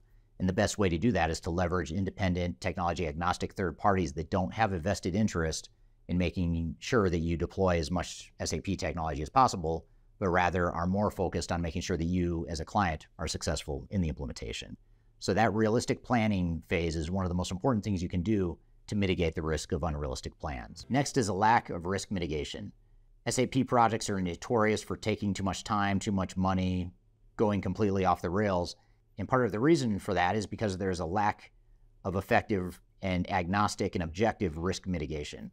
So what I mean by agnostic mitigation and effective mitigation is to really look at and proactively anticipate what the potential risks are and start to mitigate those risks before they become a problem. And the problem with SAP implementations, getting back to one of the earlier points, is that the system integrators oftentimes are protecting their own self-interest. So their self-interest prevents them from necessarily pointing out to you where all the risks are. Their job is to make themselves look good and to reinforce the fact that you made the right decision by hiring them as a system integrator. And more than anything, they need to protect their revenue stream. So if they're the ones identifying potential risks and problems on a project, that's not in their best interest. However, it is in your best interest, and you need to make sure that you identify what those risks are, and so you can mitigate them accordingly. So independent and technology agnostic consulting firms like Third Stage Consulting are good examples of ways that you can independently and objectively identify and mitigate those risks along the way. Number 10 on our list is a lack of value realization.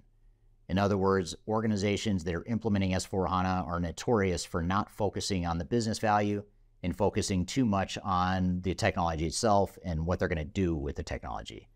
And that's a big mess, because what it does is it creates a twofold problem. One is it causes you to invest so much in the technology that it becomes a big bloated project with budgetary overruns, which hits you on the cost side. And on the benefit side, you're not realizing the business value that you expect to get because you've spent so much time and money and focus on just implementing the technology.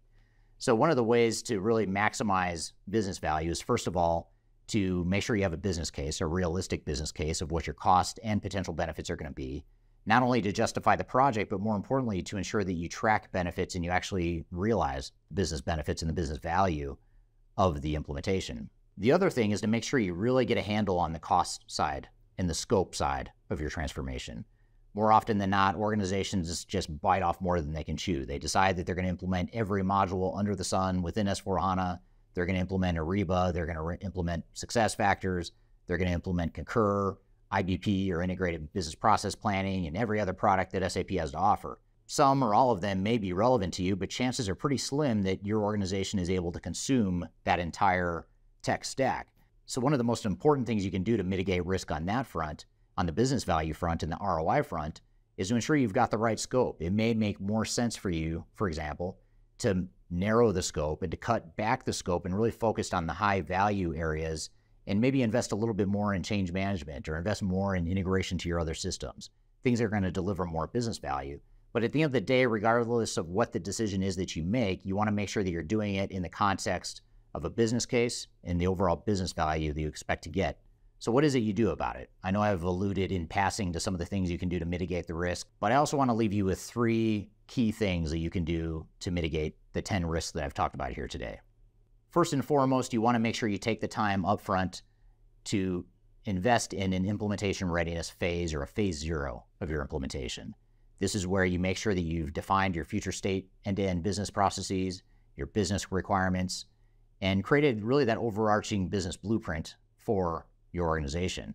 That includes things like what your organizational structure is going to look like in the future, what the jobs are going to look like, how you're going to integrate systems, what the architecture is going to look like, your business process improvements, and how you're going to roll out those business process improvements.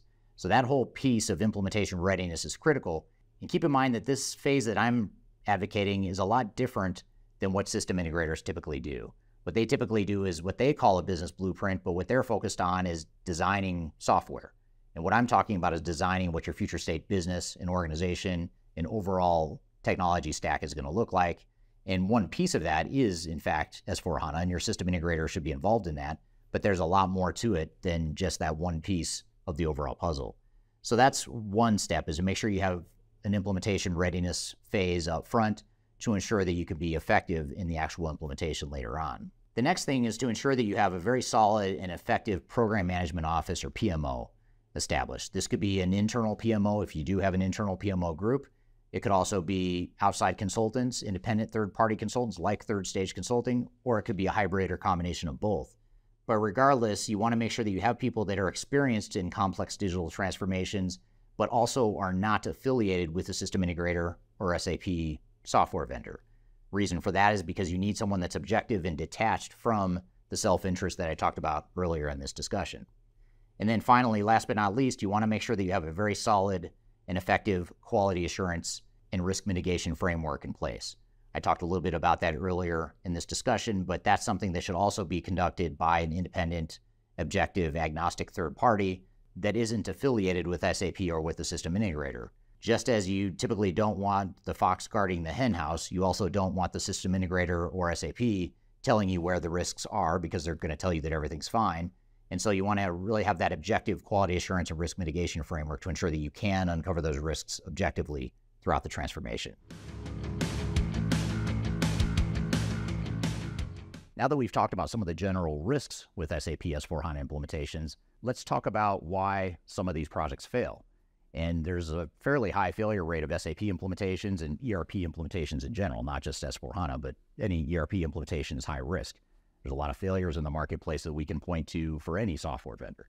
But SAP in particular has some unique implementation risks and reasons why the projects fail. So what we want to do in this module is talk about what are some of the common reasons why S/4HANA implementations fail. One of the primary root causes of why S/4HANA implementations so commonly fail is the fact that S/4HANA is a complex product. I don't necessarily mean that in a bad way. It's not a bad thing on the surface, but what the complexity does is it creates implementation challenges. But first, let's talk about what I mean by complexity. When I say S/4HANA is a complex product, what I mean is it's a very broad and expansive product. A lot of organizations pick S/4HANA because it can do so much. A lot of larger organizations, diversified global organizations, pick S/4HANA because the software can handle their diverse and scalable business needs. So it's generally a good thing that SAP S/4HANA is so complex, but when it comes to implementation, it escalates the risk. And the reason for this is because so much of SAP is integrated with other parts of the business. So for example, if you make one change to one part of the business or one part of the software, it's going to affect other parts of the configuration and the design and deployment of the software as well. So the complexity of the software is something that is just hard for a lot of organizations to get their heads around. Even in situations where the organization is migrating from a legacy SAP product, it's still a big jump, and it's still, in many cases, more complex than they're used to. So it's important to recognize that SAP is a complex product. It takes a lot of time to define how these different end-to-end business processes are going to tie together, how the modules will be configured, how the integration is going to work, how we're going to make sure we test the system to ensure that that integration and that complexity is being dealt with. So you just want to make sure that during your implementation, you account for that complexity and you ensure that you have the right project governance and resource allocations to ensure that you can mitigate the risk of that complexity. Another root cause of why S/4HANA implementations so commonly fail is the relative rigidity of the product.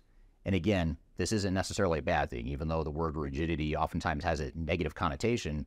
Oftentimes, or more often than not, organizations that are deploying S/4HANA are doing it because they want to deploy a standard set of operating tools and business processes. So that's what they're buying, is that rigidity. They want a software that can standardize business processes and drive a common operating model and drive consistency throughout the organization. But the problem during implementation is that it ends up being a shock to the system. It ends up creating a lot of culture shock, creates operational shock in many cases, because you can't simply replicate necessarily what you've been doing in your legacy system within S/4HANA.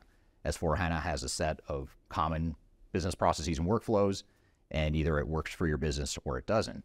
So oftentimes what that does is that relative rigidity creates a painful trade-off that needs to be made.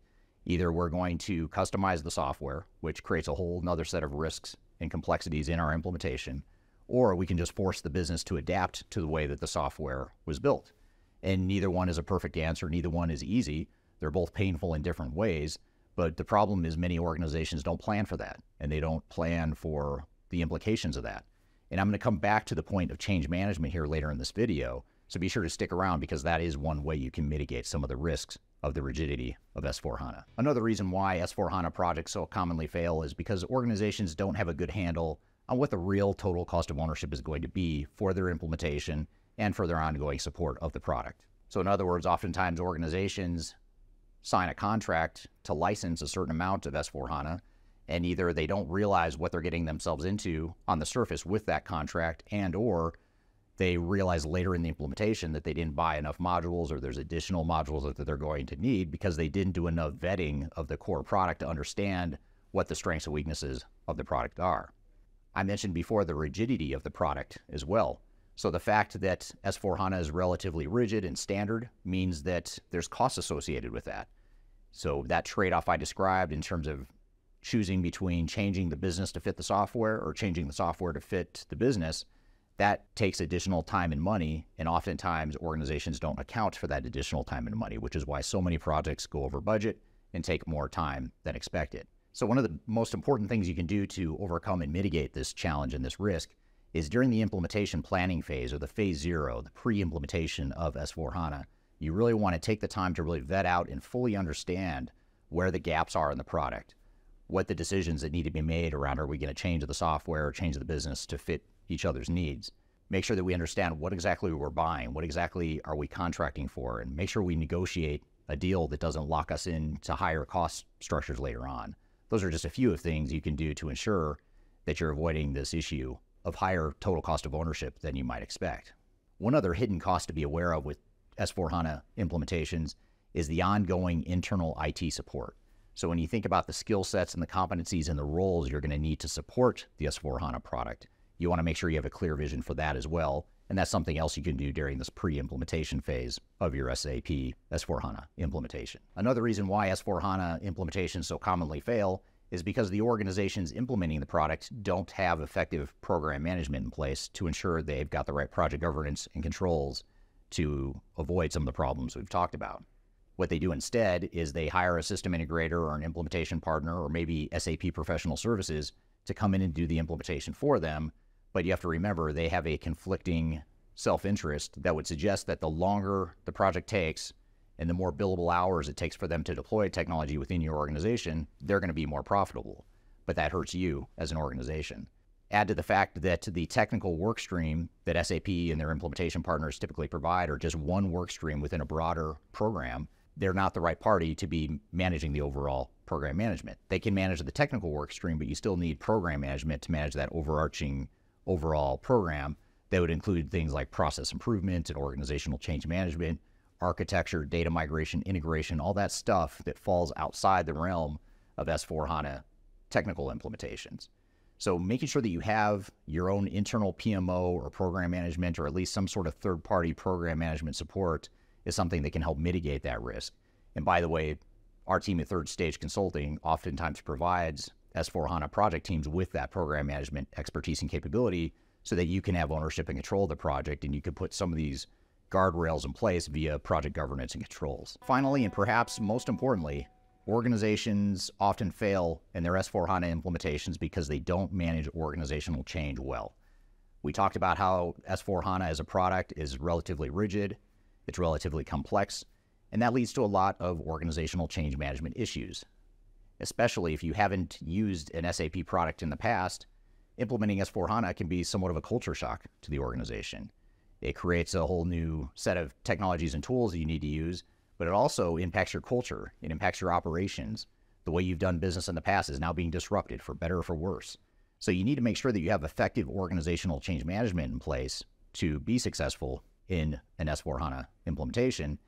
And the problem is that SAP as a software vendor and SAP's implementation partners and system integrators typically don't do change management. They say they do, but what they really do is basic training and end user training for using the product. That's not change management. That's a small component of change management, but there's a lot more to it.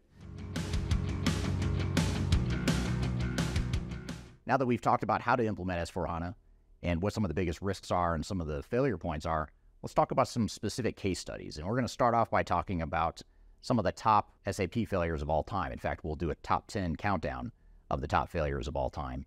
And we're going to go through some high-profile SAP implementations and the things they did wrong.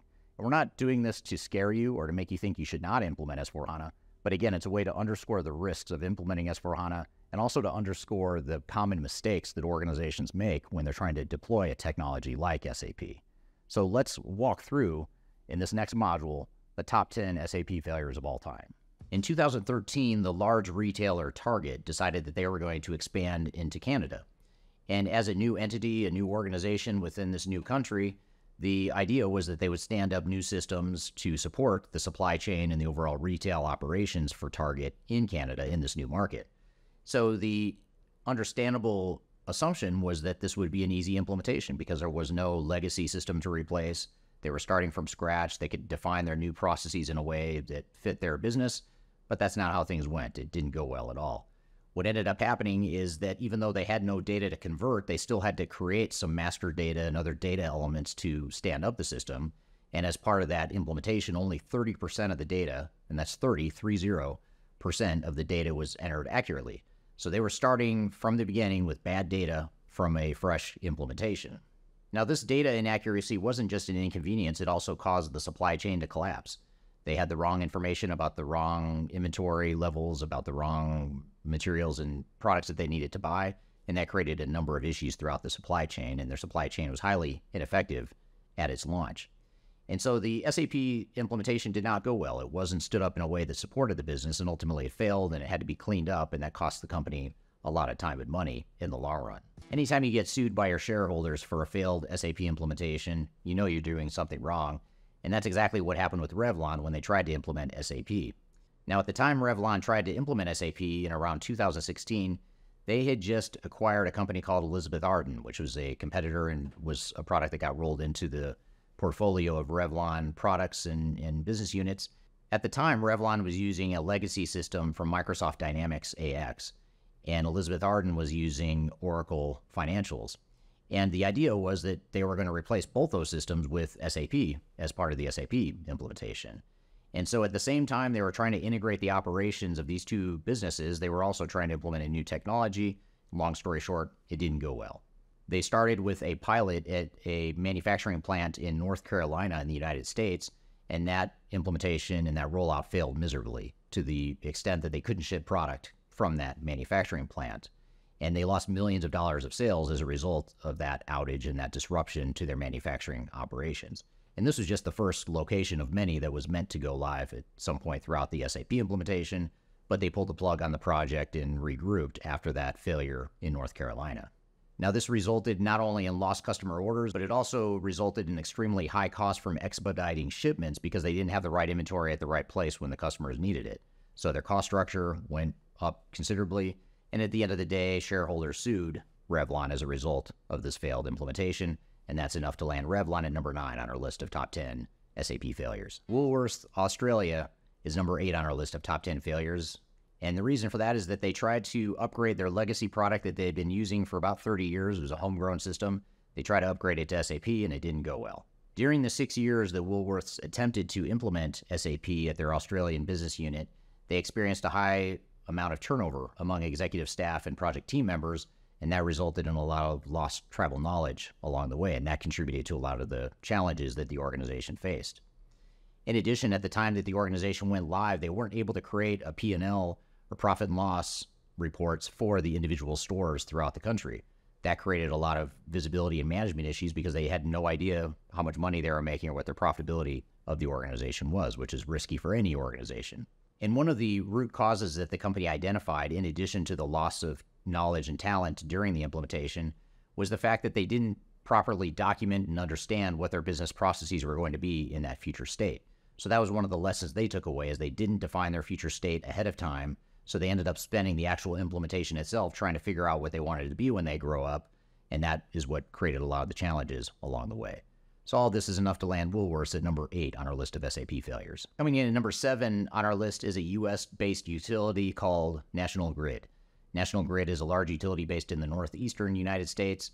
They went through a 3-year implementation that went tens of millions of dollars over budget, but that's not the biggest of the problems. First of all, when they went live with SAP, they weren't able to pay their employees the proper amounts.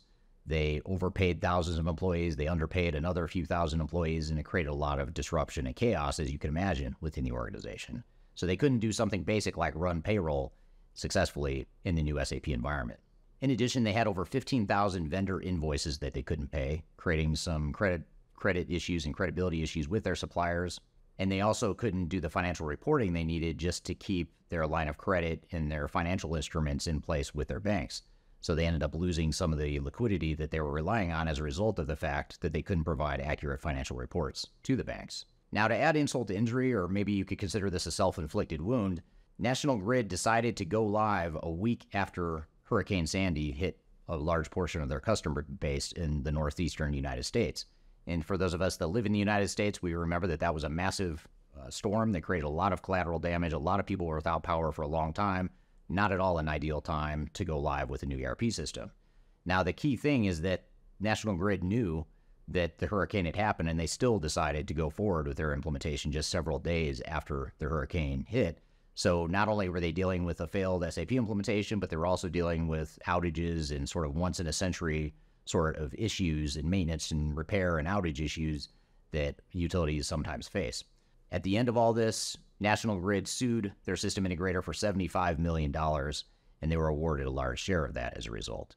So all of this is enough to land National Grid at number 7 on our list of top 10 SAP failures. In 2014, Miller Coors was running 7 different instances of different SAP products throughout the organization, and they decided that they were going to move to a single instance of SAP as part of their SAP rollout that same year. They hired the system integrator HCL to manage the implementation, and it did not go well.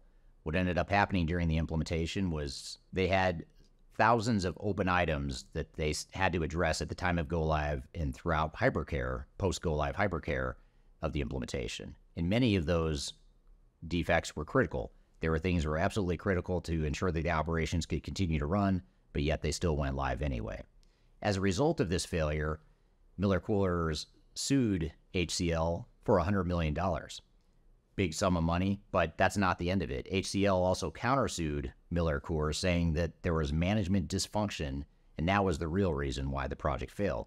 A lot of finger pointing to go around. I don't know who was really at fault. It was probably a combination of both parties.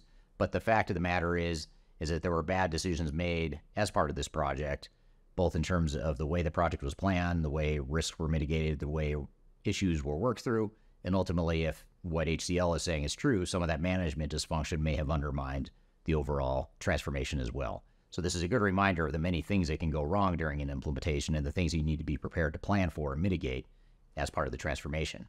So all of this is enough to land Miller Coors at number 6 on our list of top 10 SAP failures. Coming in number 5 on our list is a European company called LeasePlan, and that's a vehicle rental company based in Europe. And they actually had just rolled out SAP at their Australian business unit and decided to roll out SAP to the rest of the organization, and that didn't go well. The product from SAP was called a core leasing system, which is an industry-specific variation of the SAP product. They tried to roll it out to the rest of the organization, and they experienced a number of challenges along the way. Despite investing 92 million euros in their implementation, the project ended up delivering what they considered a product that was not fit for purpose in the environment that they were operating in. What they also stated was that the monolithic nature of SAP didn't support their business model and the need for flexibility in the changing world and the competitive environment that they were operating in, and they ended up scrapping the product. Of that 92 million euro investment, only 14 million euro was ever fully salvaged, and that 14 million was related to some of the custom development and custom applications that were developed as part of this overall transformation. The company lost millions of dollars in restructuring and consulting fees to try and clean up the mess, and ultimately they ended up opting for a best-of-breed solution to replace that attempted SAP implementation. So all of this is enough to land LeasePlan at number 5 on our list of top 10 failures. Now, you may have heard of the Hershey failure that happened over 20 years ago, back in 1999. In that year, the company tried to implement SAP, and they decided to go live right in the middle of Halloween season, which is a peak time to be selling chocolate, and not at all an ideal time to go live with a new ERP system. Now, part of the transformation involved implementing SAP, as well as a CRM system called Siebel, which is now owned by Oracle, and also a supply chain system called Manugistics. So it wasn't just SAP they were trying to roll out, to be fair. They were also implementing other solutions to augment SAP. But at the end of the day, the implementation did not go well, and they lost over 100 million in lost sales as a result of the implementation. Hardly the ROI that most organizations are looking for when they invest in SAP or any other sort of technology. As a result of this $100 million hit they took in their sales, their stock dropped by 8%.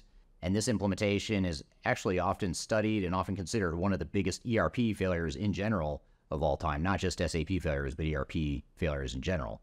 So all of this is enough to land Hershey's at number 4 on our list of top 10 SAP failures. In the early 2000s, Hewlett-Packard, the technology giant, tried to implement SAP to consolidate its many ERP systems throughout North America. And what they found was that this SAP implementation was not nearly as easy as they thought, and they certainly weren't expecting the perfect storm of problems to hit their project as it did in this case.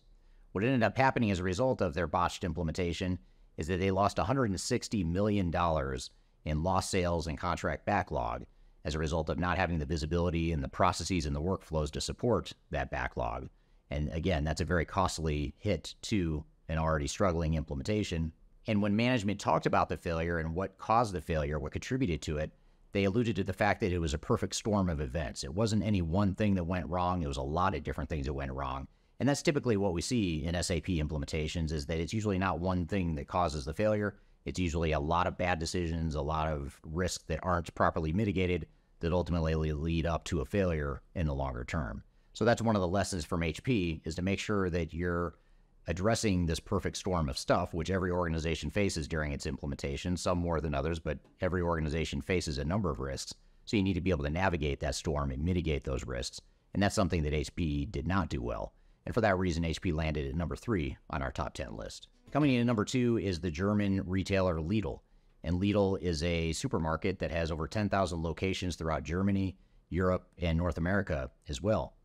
And in 2011, Lidl tried to start implementing SAP, or they did start implementing SAP, but by 2018, they had spent over €500,000 on the implementation and ultimately pulled the plug. One of the biggest challenges that Lidl faced during the implementation is that they couldn't reconcile the way SAP worked with the way they did business. And one example they gave was the fact that SAP values inventory at the time. SAP would value inventory based on the cost of the inventory, whereas Lidl wanted to value the inventory based on the retail price of the inventory. And so that reconciliation wasn't able to happen. Lidl wasn't able to change their way of operating. They weren't able to change SAP to fit their way of operating, and that created a number of challenges. And this is just one example that they cited as why the product failed. There was also quite a bit of turnover at the executive ranks and a lot of finger pointing with their consultancy that contributed to the challenges as well. So this highly customized environment for a very complex organization trying to deploy a rigid software that couldn't be accommodating to the way Lidl needed to operate, and the fact that Lidl couldn't change their business to fit the software, created a number of challenges that really snowballed out of control, and that's enough to land Lidl at number 2 on our list of top 10 SAP failures. Coming in at number 1 is Waste Management, and Waste Management is a garbage disposal company based in North America. They have dozens of locations, billions of dollars in revenue. They tried to implement SAP. Over the course of 18 months, it didn't go well. Long story short, they tried to implement the product at a number of different locations, beginning with a pilot location. It took them years just to get to that pilot go live, and that pilot go live did not go well. They pulled the plug, ended up suing SAP as a result. Now, there's two sides to every story. In this case, Waste Management says that they were part of a fraudulent sales scheme on the side of SAP, whereas SAP turned the tables and pointed the finger at Waste Management, saying that they didn't make key business decisions and define requirements in a timely manner, and they also didn't provide the right knowledgeable resources to support the project. So clearly blame being assessed on both sides, but enough to create challenges with the implementation. And ultimately, Waste Management sued SAP for over $1 billion in damages, and from their financial records, they showed that they had realized gains of $77 million as a result of their settlement with SAP. So the good news is they were able to recover some money. The bad news is they spent a lot more money than they were able to recover.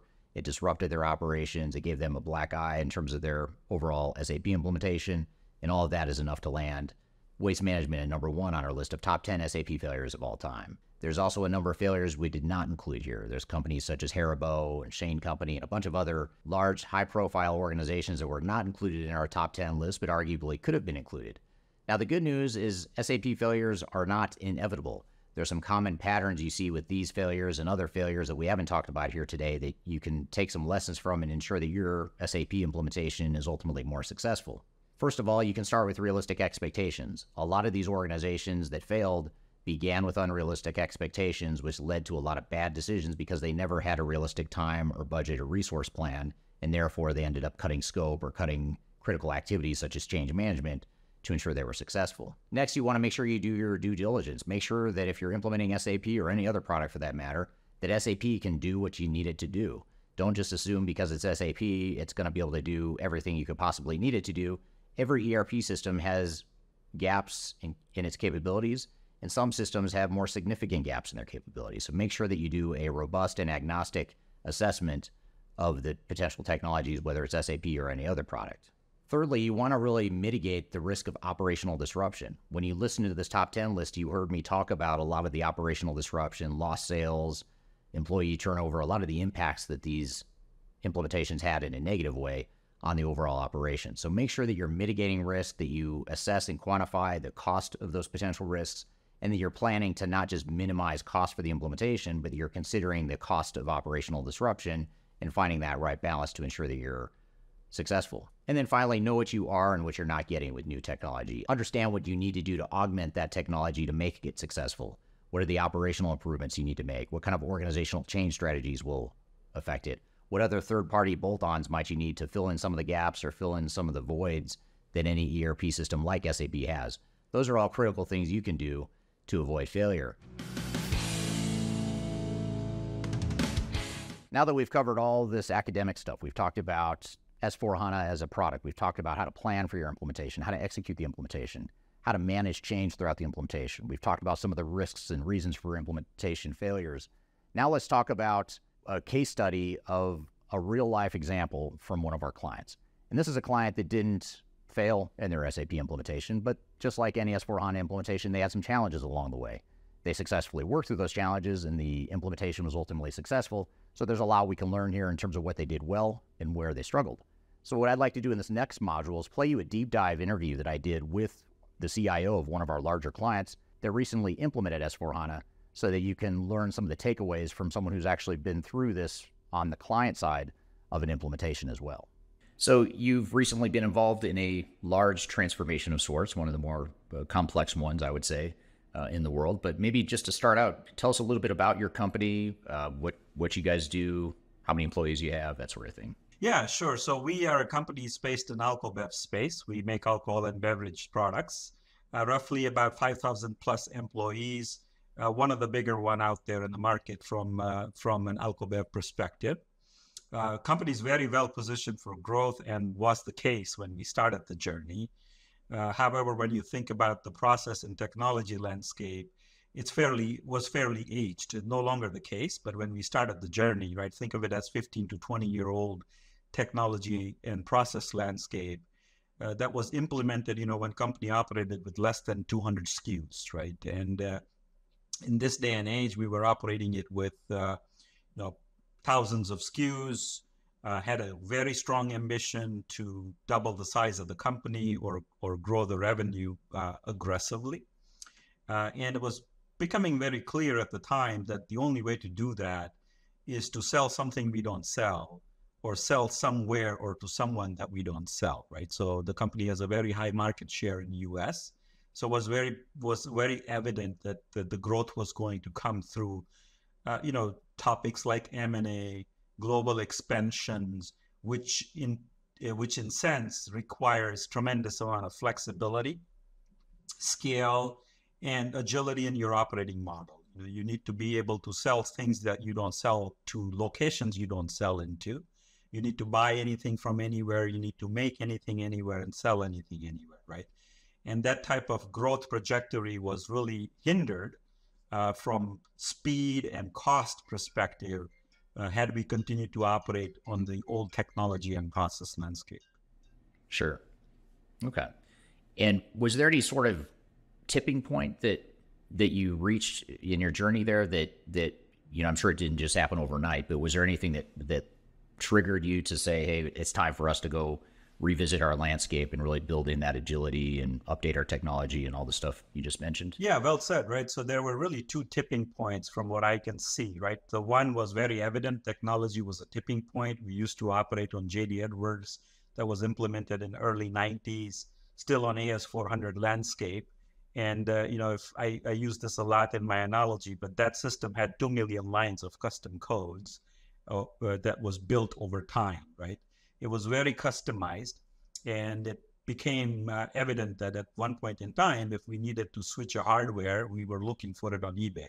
So it was really difficult to maintain, not just difficult, very high risk to maintain the size of the business on that type of a platform, let alone put another layer of ambition to scale and grow that business, right? So that was a big factor. And as I said, the second factor was just the fact that business would go through a transition of co-manufacturing model or a tolling model, and people would operate that on pen and paper. It will take 6 to 9 months for processing systems to catch up, right? So we were really in a place where business was moving at a much faster pace than the whole process and technology landscape can keep up with. Right. Yeah, it sounds like a good problem to have as an organization, but still a problem. It's an opportunity. Yeah, absolutely right. I say this a lot that for us, we did this at the time of growth, right? Which is a good time for companies to really look into this. We didn't do this at the time of hardship. We did this transformation at the time of growth. And it's kind of like, some of the East Coast folks will use this phrase, right? We changed the roof while sun was shining, right? So right. It's definitely a good time to do that.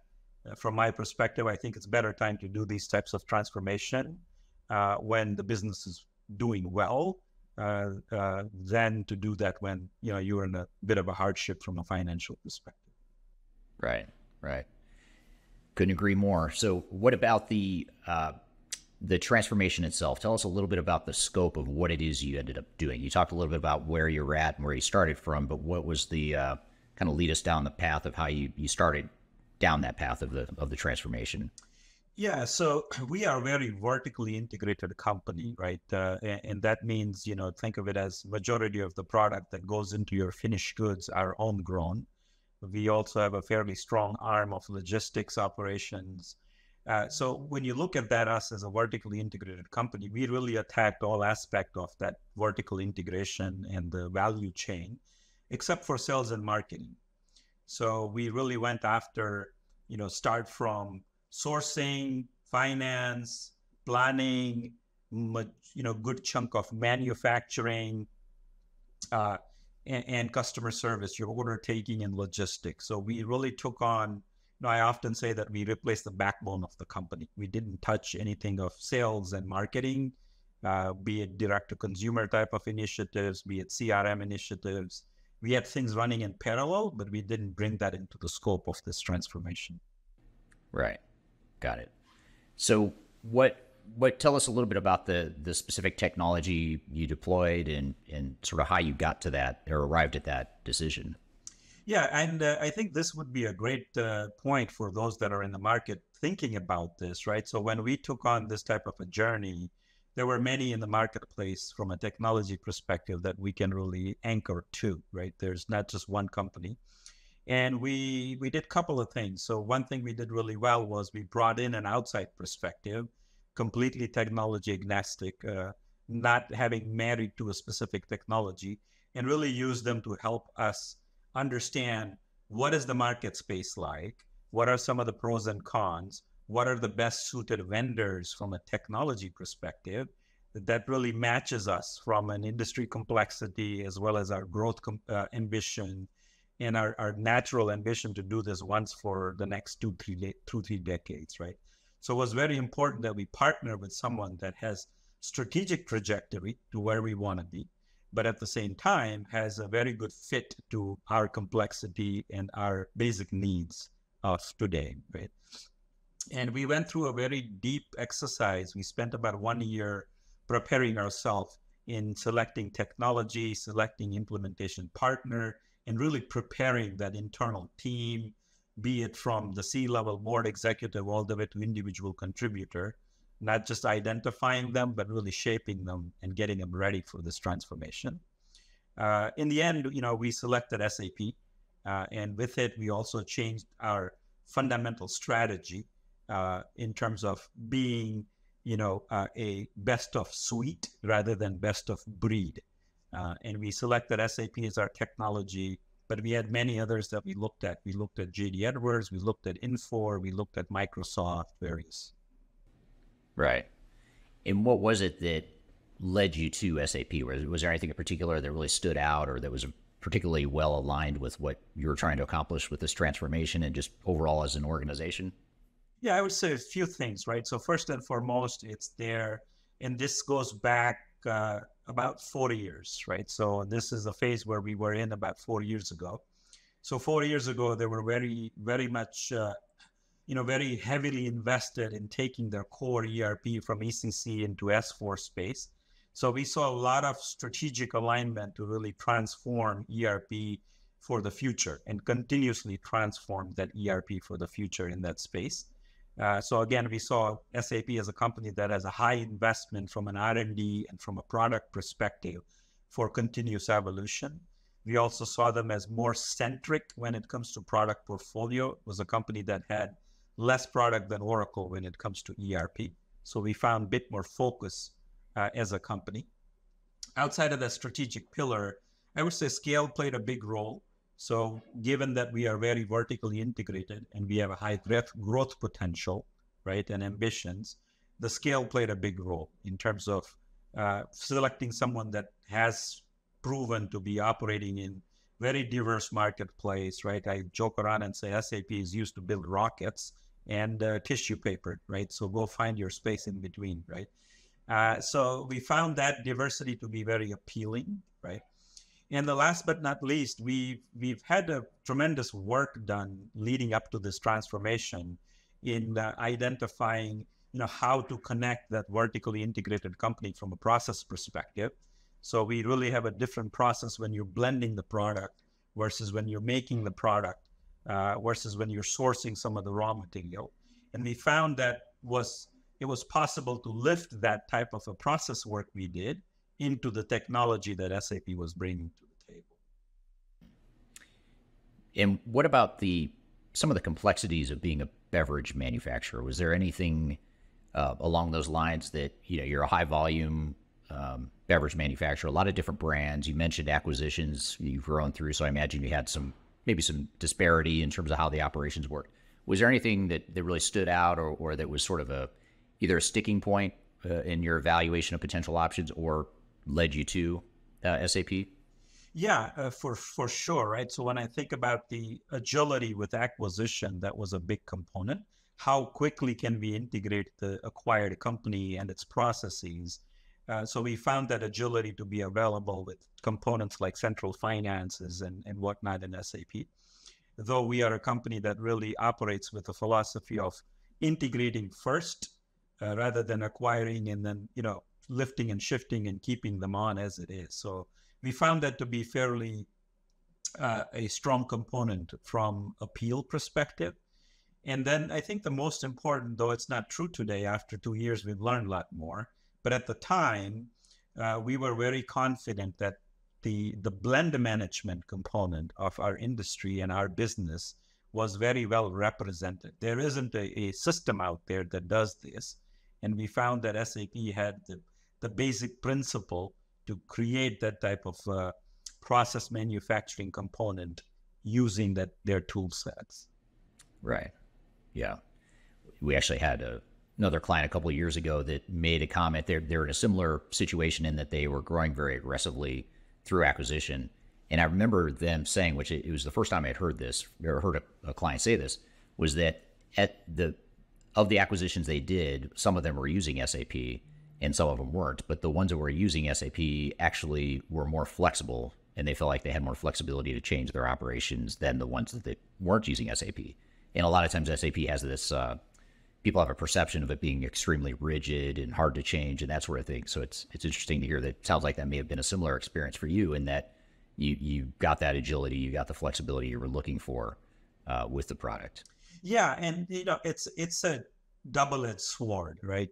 So if you look through the lens of the C-level, if you look through the lens of the business as a whole, right, it is definitely a platform that opens up doors for flexibility when it comes to operating model change, when it comes to integration of M&A, right? You can stand up a company very fast from an integration perspective. You can stand up a new operating model fairly quickly. And we are one of those companies that probably had every variation of operating model you can imagine, right? When it comes to tolling or co-manufacturing and things like that. And we found that to be very, very easy to configure and operate in. At the same time, it's not something you can deploy overnight or deploy, over a week, right? It is a system that has, if I want to add a new plant or if I want to add a new manufacturing location, it's not a click of a button that drives that type of speed, right? So like I said, it's a double-edged sword. You definitely get the flexibility of operating model, agility of integration, but the people that have to actually do the work, they do spend time, right? It takes weeks to configure the system such that it operates right for you. Right. So if you had to summarize in this, I'll ask you sort of a summary question, and then we'll take a break, and I'll come back and ask you more detail around this. But just at a summary level, how would you summarize the results of your transformation? I mean, how did it impact your business? Where are you at today? Yeah, I do it in two ways, right? If I compare us to the industry, I think from the execution of transformation and what we accomplished, I would put us in the top 5%, right? We were, you often hear majority of the ERPs and transformation fail. So I'm happy to say that we were in the top 5% of the success from that perspective. When I look back and look at the business goals that we had in mind, we've definitely hit the macro goals, which was reposition the company to scale, make it easy to scale, make it easy to operate globally. All of that we've hit. We had a big miss, in my opinion, in two areas, right? One is user experience, right? We went in with a very strong ambition, especially with things like Fiori and the innovations that SAP had lined up, to really elevate that user experience to be more modern, mobile type user experience. And I think we've missed the mark on that, and it has largely to do with the way the product is maturing and evolving. And then we've missed the mark in certain area of our business case, right? So we expected tremendous amount of efficiency in areas like sourcing, and we've not achieved that yet. And again, it has to do a lot with the way that the maturity of the tools are, and as well as in planning, right? So those two areas were behind. We haven't fully gotten there. But outside of that, like I said, if you look at a macro picture, achieved the projects in time, well under budget, really good success from go-live perspective. Overall, companies being able to scale fairly aggressively post-go-live as well. The two shortcomings you had in this project, on one hand, you said it was top 5%, went really well overall, but two things you could have done better were the user experience and the business case, or the benefits realization within that business case. But if we back up even more and look at the actual journey itself, not so much the end state, but just how you got there, what were some of the biggest challenges you faced? What were some of the roadblocks or pitfalls along the way? Yeah, I would say, as any transformation would face this, for us, the number one challenge at the start was to unify and unite the company, right? I think it's utmost important. And one of my early coaches used to say, aligning your sponsors and setting the right expectations, not just at the top, but across the company is very important. And for us, that uniting that voice in the company was perhaps the number one challenge we faced in the beginning. After that, just like any transformation, we face challenges from various aspects, right? So one is, when you get into these types of transformation, you're working with multiple vendors, be it your software providers, be it your implementation partner. The next challenge was really to make sure that you keep them in sync, and you create a culture of one team where all of them are working for your benefit and not pointing out individuals, risks or flaws. So that was a second challenge I would say we faced. And a third, which I kind of talked about in my results, was just the gap, right? Throughout the journey, you're going to learn things that you didn't know, and you're going to find things that you didn't expect, right? So we definitely found plenty of those gaps where our expectations were not meeting, and adjusting to those gaps and continuously keeping your, company, your executives, and your teams aligned was probably my third biggest challenge that we faced. So let's go to that alignment concept, with your executives, your stakeholders, but also your software vendor and the system integrator. How did you achieve that alignment? What did you do to overcome that? Yeah, so I'll speak in both aspects, right? So when you think about unifying the company, for me, it's very important that you have a strong why, right? People need to know why you're doing it, and there has to be a very strong, alignment on that why, right? So we spent quite a lot of time in shaping why are we doing this, in making sure that every executive that was lined up to this type of transformation understood why we're doing it, and we were getting what they expected out of that transformation vision, right? So we spent tremendous amount of time aligning that. And I was very fortunate to have a CFO at the time who was a very strong sponsor. And I would really advise people that are out there to look for such executive sponsorship.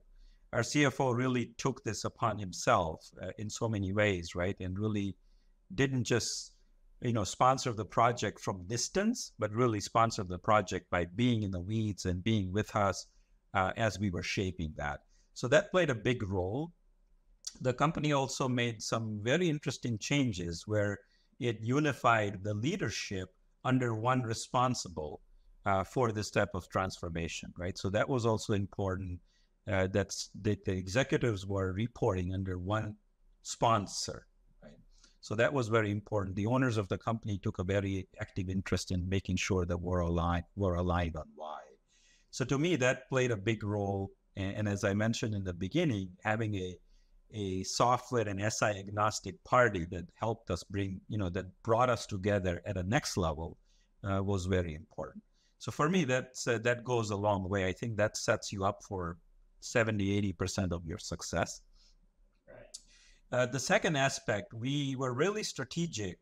You'd be surprised how much leverage you have over your SI and over your software company when you're buying and when you're in your negotiation phase. So we were very strategic to request very high executives from each of those companies to be part of our steering committee, right? So we went as far as asking for board level members to be in our steering committee, and we were successful. And that opens up doors for driving that strong partnership between various parties that are engaged and involved. And the last piece, which is very important for me, was, we never treated this transformation as something that a partner is going to execute on our behalf. We had a very clear mantra that we are accountable for it. And we lived it in a day-to-day basis, right? So anytime we suspected a risk or we suspected an issue, we would really take an active approach to work that through multiple parties that were involved, bring them to the table all at once, and really treat it as this is a company problem and we all need you to, roll up your sleeves and solve it for us. Right. You're hitting on a couple really interesting points that I think a lot of companies miss, a lot of organizations miss during these transformations. I think a lot of times companies make two faulty assumptions. One is that my system integrator is going to lead this for me and I'm going to outsource this project to them. And the other is that, this is a project management sort of a project team sort of project that needs to be executed at the project team level without thinking about what do we need from our executive team up top? What sort of top down sort of direction and alignment and unification, as you call it, what is it we need from them? And I think a lot of organizations are almost afraid to do that because being a top-down command and control type of company isn't what people necessarily want day to day, but you sort of need that, even though the trendy thing is to be more of a flat organization and more, collaborative, and you can still maintain that, but still having that clear direction at the executive level is very important. So I think those are both really good points. Yeah, and I would say, you hit a key point. It's involvement and ownership at that level is equally important as well, right? we were really fortunate where we have a culture of inclusivity. I mean, I've had, C-level executives sit in a process, I wouldn't say process design, but process overview session, right? And they would ask for it. They would ask to say, hey, show us how the new order to cash process is going to be different. And it's important for executives to have that level of passion, engagement in these types of program as well. I often joke around and say, you have to bring the gods down to the earth if you want this to be successful. Whatever works for you, whether it's monthly, weekly, but they have to stay engaged and at least take full interest, both from how the future is shaping as well as how people and morale of the people is doing. Right. That's great. That's great advice. Sounds like you've had some good mentors and help along the way too. Absolutely. It was a great team. Yeah. So, what about organizational change management? When you think about the changes and the impact that this transformation had on the business, what sort of challenges did you face along those lines, and how did you address them? Yeah, again, I would say, it's often an area that's underestimated or overlooked, right? I would again say a lot to do with just the fact that I mentioned. We had sponsorship that really recognized the challenges that come with ERP and the business transformation. And from the very beginning, we were very clear that this needs to play a good and important role. And to many people's surprise, my counterpart, typically the ERPs are set up where you will have a program director from IT and a program director from business, and then you'll create a two-in-the-box concept. We, from day one, structured this where my counterpart was from HR. The individual had a lot of experience in operational excellence and also manufacturing space prior, but was very keen on creating the right culture for the program, driving the organizational change management for the program. So we put money where our mouth is, and we created that two-in-the-box leadership with someone that came from HR and had a tremendous amount of manufacturing transformation experience, but had a huge focus on making sure that we create the right team, we create the right culture, and we keep this from communication, training perspective in forefront of the organization. So that played a big role. We also were very strategic in hiring an OCM leader. We were lucky to hire someone that had 12 ERP under their belt. So that played a big role, right? And we were very clear that change management is, in my opinion, equally important as any other tenet of that program. So that played a big role. After that, right, we simply followed what many methodologies exist out there in the marketplace, but we followed a very strong change management methodology. We were, like you mentioned, we were in front of every executive you can imagine in the company, whether you were part of the program or not, at least once a month, once a quarter, keeping them appraised on what's happening, what's not happening. We operated with a very strong culture of transparency. We used to say early bad news is good news. And we would, post all of our progress, good, bad, or ugly, on all of our walls, made it very transparent, both inside that epicenter where the program was operating and outside in terms of how things were going, right? So those were, I think, the key tenets for what made our OCM successful in the program. Right. That's great. And you're right. A lot of organizations do overlook that, but it sounds like you had a clear strategy, tool set, methodology, and support to address that.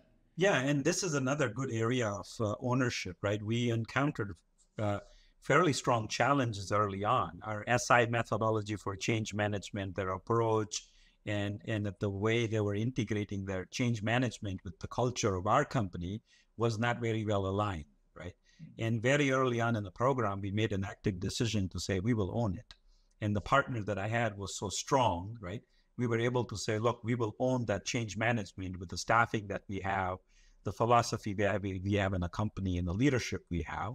And we took that in-house and we ran that ourselves. So Again, very important to have a good strategy, good people that can really back up that strategy from an execution perspective, a sound methodology, and a clear focus on every day, every hour of your program.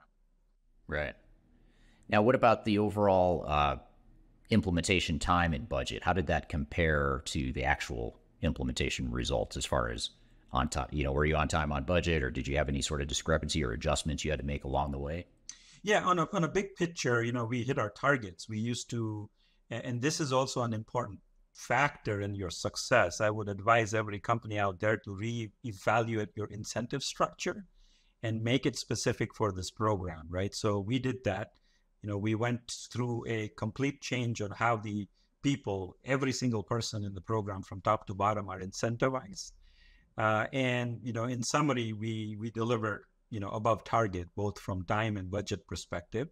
From a program point of view, yes, we were on time and on budget, but as executives, we knew that these programs don't go on time and on budget. So we had at least given some latitude for our people to hit their target, right? So we were on time, we were on budget.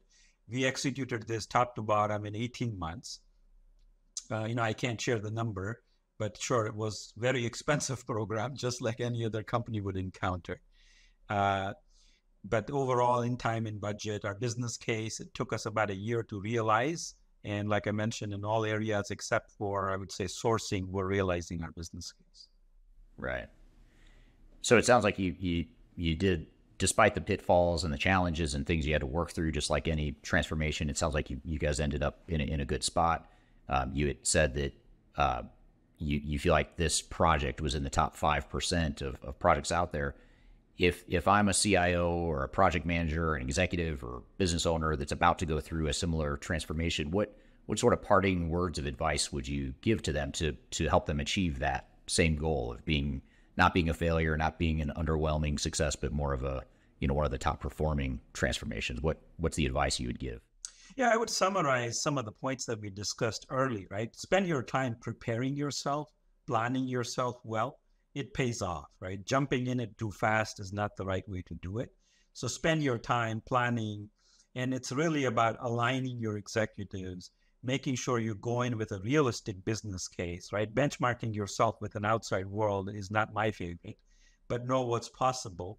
Of course, benchmark to know what is out there, but know your own success, right? So define your own success, align your executive, prepare in terms of, making sure you have done your due diligence from the products that you're going to select, from an expectations that you're aligning. And then most important, right? Invest in your people. Make sure you line up the best talent, the right talent. And then last thing I would say is be ready for surprises, right? There's not a day in this transformation that will not give you a new surprise. And be ready for that level of flexibility, agility. Create a culture for your team that can, go through that type of challenges and surprises, right? Founded on teamwork, commitment, transparency. It's very important to create that type of culture. The last thing I would leave for the people that are looking into doing this is if you are in that leadership role of that transformation, whether you're a sponsor, whether you are a director executing it, create proximity to your team and to this project, right? It's important to know people that are working on it, work that people are doing on a day-to-day basis. I think that goes a long way to stay close to that project at all levels. That's well put, and it's really sound advice, especially because so much of what you're suggesting and recommending is focused on people, people, culture. You haven't talked a lot about the technology itself, which I think is interesting and fascinating, and I agree with, by the way. You're focused on the right things, and that's probably why you were one of the rare breeds of successful transformations out there. Yeah, Eric, I've heard this so many times, and even though we've had some pitfalls, it's proven again that technology is the least of your complexity in this transformations, right? You have so many other facets that are much more complex than technology. In our case, you kind of said it well, right? Or in our case, if I look back, my biggest challenges were technology because we did the other things so well, right? And when I look at that challenge from a technology perspective, it was really around setting our expectations right? We had an Ariba product from SAP, and we internally marketed that as an Amazon-like experience. It is not Amazon-like experience. It is different. So it's important to, calibrate what you're going to get and align your expectations. And then we were also very early adapter of some of the emerging technology like IBP of SAP. We expected a lot more out of it than what we should have, right? So that's also important to make sure that you assess that well. After that, the implementation to me is not the real challenge from a technology perspective. So I hope this training course has provided you some understanding at a deeper level of understanding of S/4HANA as a product, what it takes to make an implementation successful, what some of the risks and failure points are, as well as case studies that will help you become more successful in your S/4HANA implementation. For more information and best practices to learn more and to go deeper into S/4HANA training, I encourage you to read our Guide to S/4HANA Implementations. This is a deep dive paper that we publish that talks about some of the best practices and lessons that we've learned from our clients, including some of the things we've talked about here today, but there's additional content in there that I think you'll find very helpful. So be sure to download that. You can do that via the QR code in front of you. I also encourage you to subscribe to our new podcast series called Journey to S/4HANA. This is a podcast that has different guests and case studies every week that talks about some of the things that make S/4HANA implementation successful. And that's something you can follow along as we put out new episodes and continue to sharpen your knowledge of S/4HANA implementation. So be sure to check that out at journeytosforhana.com. So I hope you found this training course useful, and I hope you have a great day.